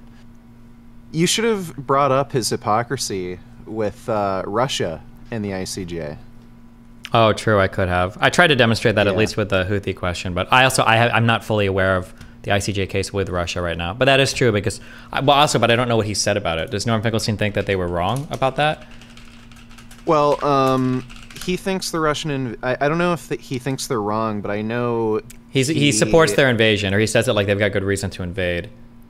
Yeah, but I don't know if he said anything about the reason to invade. As far as I understand, he also denies the idea that Russia has kidnapped children. Mm-hmm. So, given that the ICJ has ruled that the Russian invasion's illegal, Putin has an arrest warrant out for himself, and they've also ruled that Russia is kidnapping children, pretty crazy for him to put so much value in the ICJ saying there's plausibility with a genocide, for Israel, but then when they rule on all that with Russia, he doesn't give a shit. Yep, I don't know, maybe. I don't know his opinion on any of that, but yeah, that could be a good point to bring up, yeah. Yeah, but I also wanted to say, you definitely should have gone a bit harder on Finkelstein, say especially at the beginning of the debate. Not only was the guy calling you a moron, but give me a second. Not only was the guy calling you a moron, but I just thought there was a lot of opportunities for you to just press him harder. Like, no, answer this question. Like, he dodged like crazy so many times, and yeah, I think the debate bro thing would have been appropriate there because like that guy is so disingenuous and he just dodges like crazy. Really, both of them did. The other guy was just more respectful and tactful, whereas Finkelstein, you moron, you uneducated simpleton, like. Yeah, I mean, I understand it. I think it might have been more satisfying, but I think it was okay. I think I demonstrated that Finkelstein is unhinged like crazy. So, but we'll see. I'll see in a month or two how I feel about it. Yeah. Yeah, but I think he did good overall. Okay, well, thanks. I love you. All right, man. We'll take care. Be careful. Destiny, how influential do you think Elon has been on moving the needle forward with electric vehicles and the development of a private space program? I think he was probably instrumental. I don't know if we would have any private space program if not for him, and it feels like he moved the needle forward on electrical vehicles by like 10 years. I feel like before Tesla, people were talking about electric vehicles for a long time, but even today, has anybody made as much significant progress towards it as Tesla? Doesn't seem like it, so. So then, how do you see your legacy, Elon? How do you see how people see you in the... First of all, I say that if I died knowing that I did what was right, or did my best to do what was right, and even if in the history books they said I did wrong, I would still feel okay about that. I care about the reality of goodness, not the perception of it. I think we should view civilization as tenuous, as fragile. If you do study history broadly, you'll see that there's a rise and fall to civilizations. They don't always go up. So we should do everything we possibly can to preserve. We have had Lockheed Martin and ULA rockets for decades prior to SpaceX. Oh shit, my bad. Can you link me the videos of Lockheed dropping astronauts off of the ISS? Can you link me videos of ULA rockets carrying human astronauts into space? I must have missed all that, my bad. And extend civilization as we know it. Yeah. And improve it. To become more enlightened over time. And we therefore want to address civilizational risks. We want to make sure that we don't have, for example, demographic collapse, which is the case in a lot of countries, just very low birth rate. We want to obviously avoid World War III, anything that is a civilizational risk. That's what I care about, civilizational risks. How do we extend consciousness into the future such that we are able to better understand the nature of reality? Yeah. That's what I care about. That's my motivation. I know you have to go. If you'll just give me, I'll do a rapid fire thing here. Is there anything that you would change about anything that you've done in your life, in the past or recently? I've made many mistakes over the years. If I had a time machine, I'd go back and fix them, but I don't have a time machine. Thank you. Thank you. I appreciate it. Thank you so much. So that's it. And as Elon would say, you be the judge. Let me tell you something about this show. The conversation doesn't end just because the camera stops. We'll see you next time. Thanks for watching. Thanks, Donnie. Thanks for watching The Don Lemon Show. Click on the image in the top right to subscribe to my channel, and the thumbnail in the bottom right to watch more content from my show. I'll see you next time. What does epic Redditors think?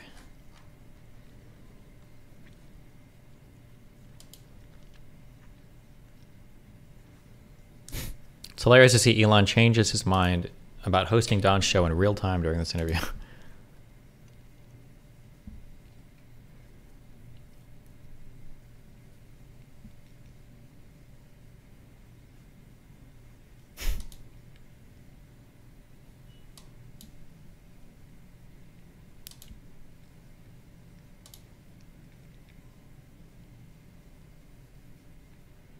Don was either being intentionally obtuse or was genuinely an idiot.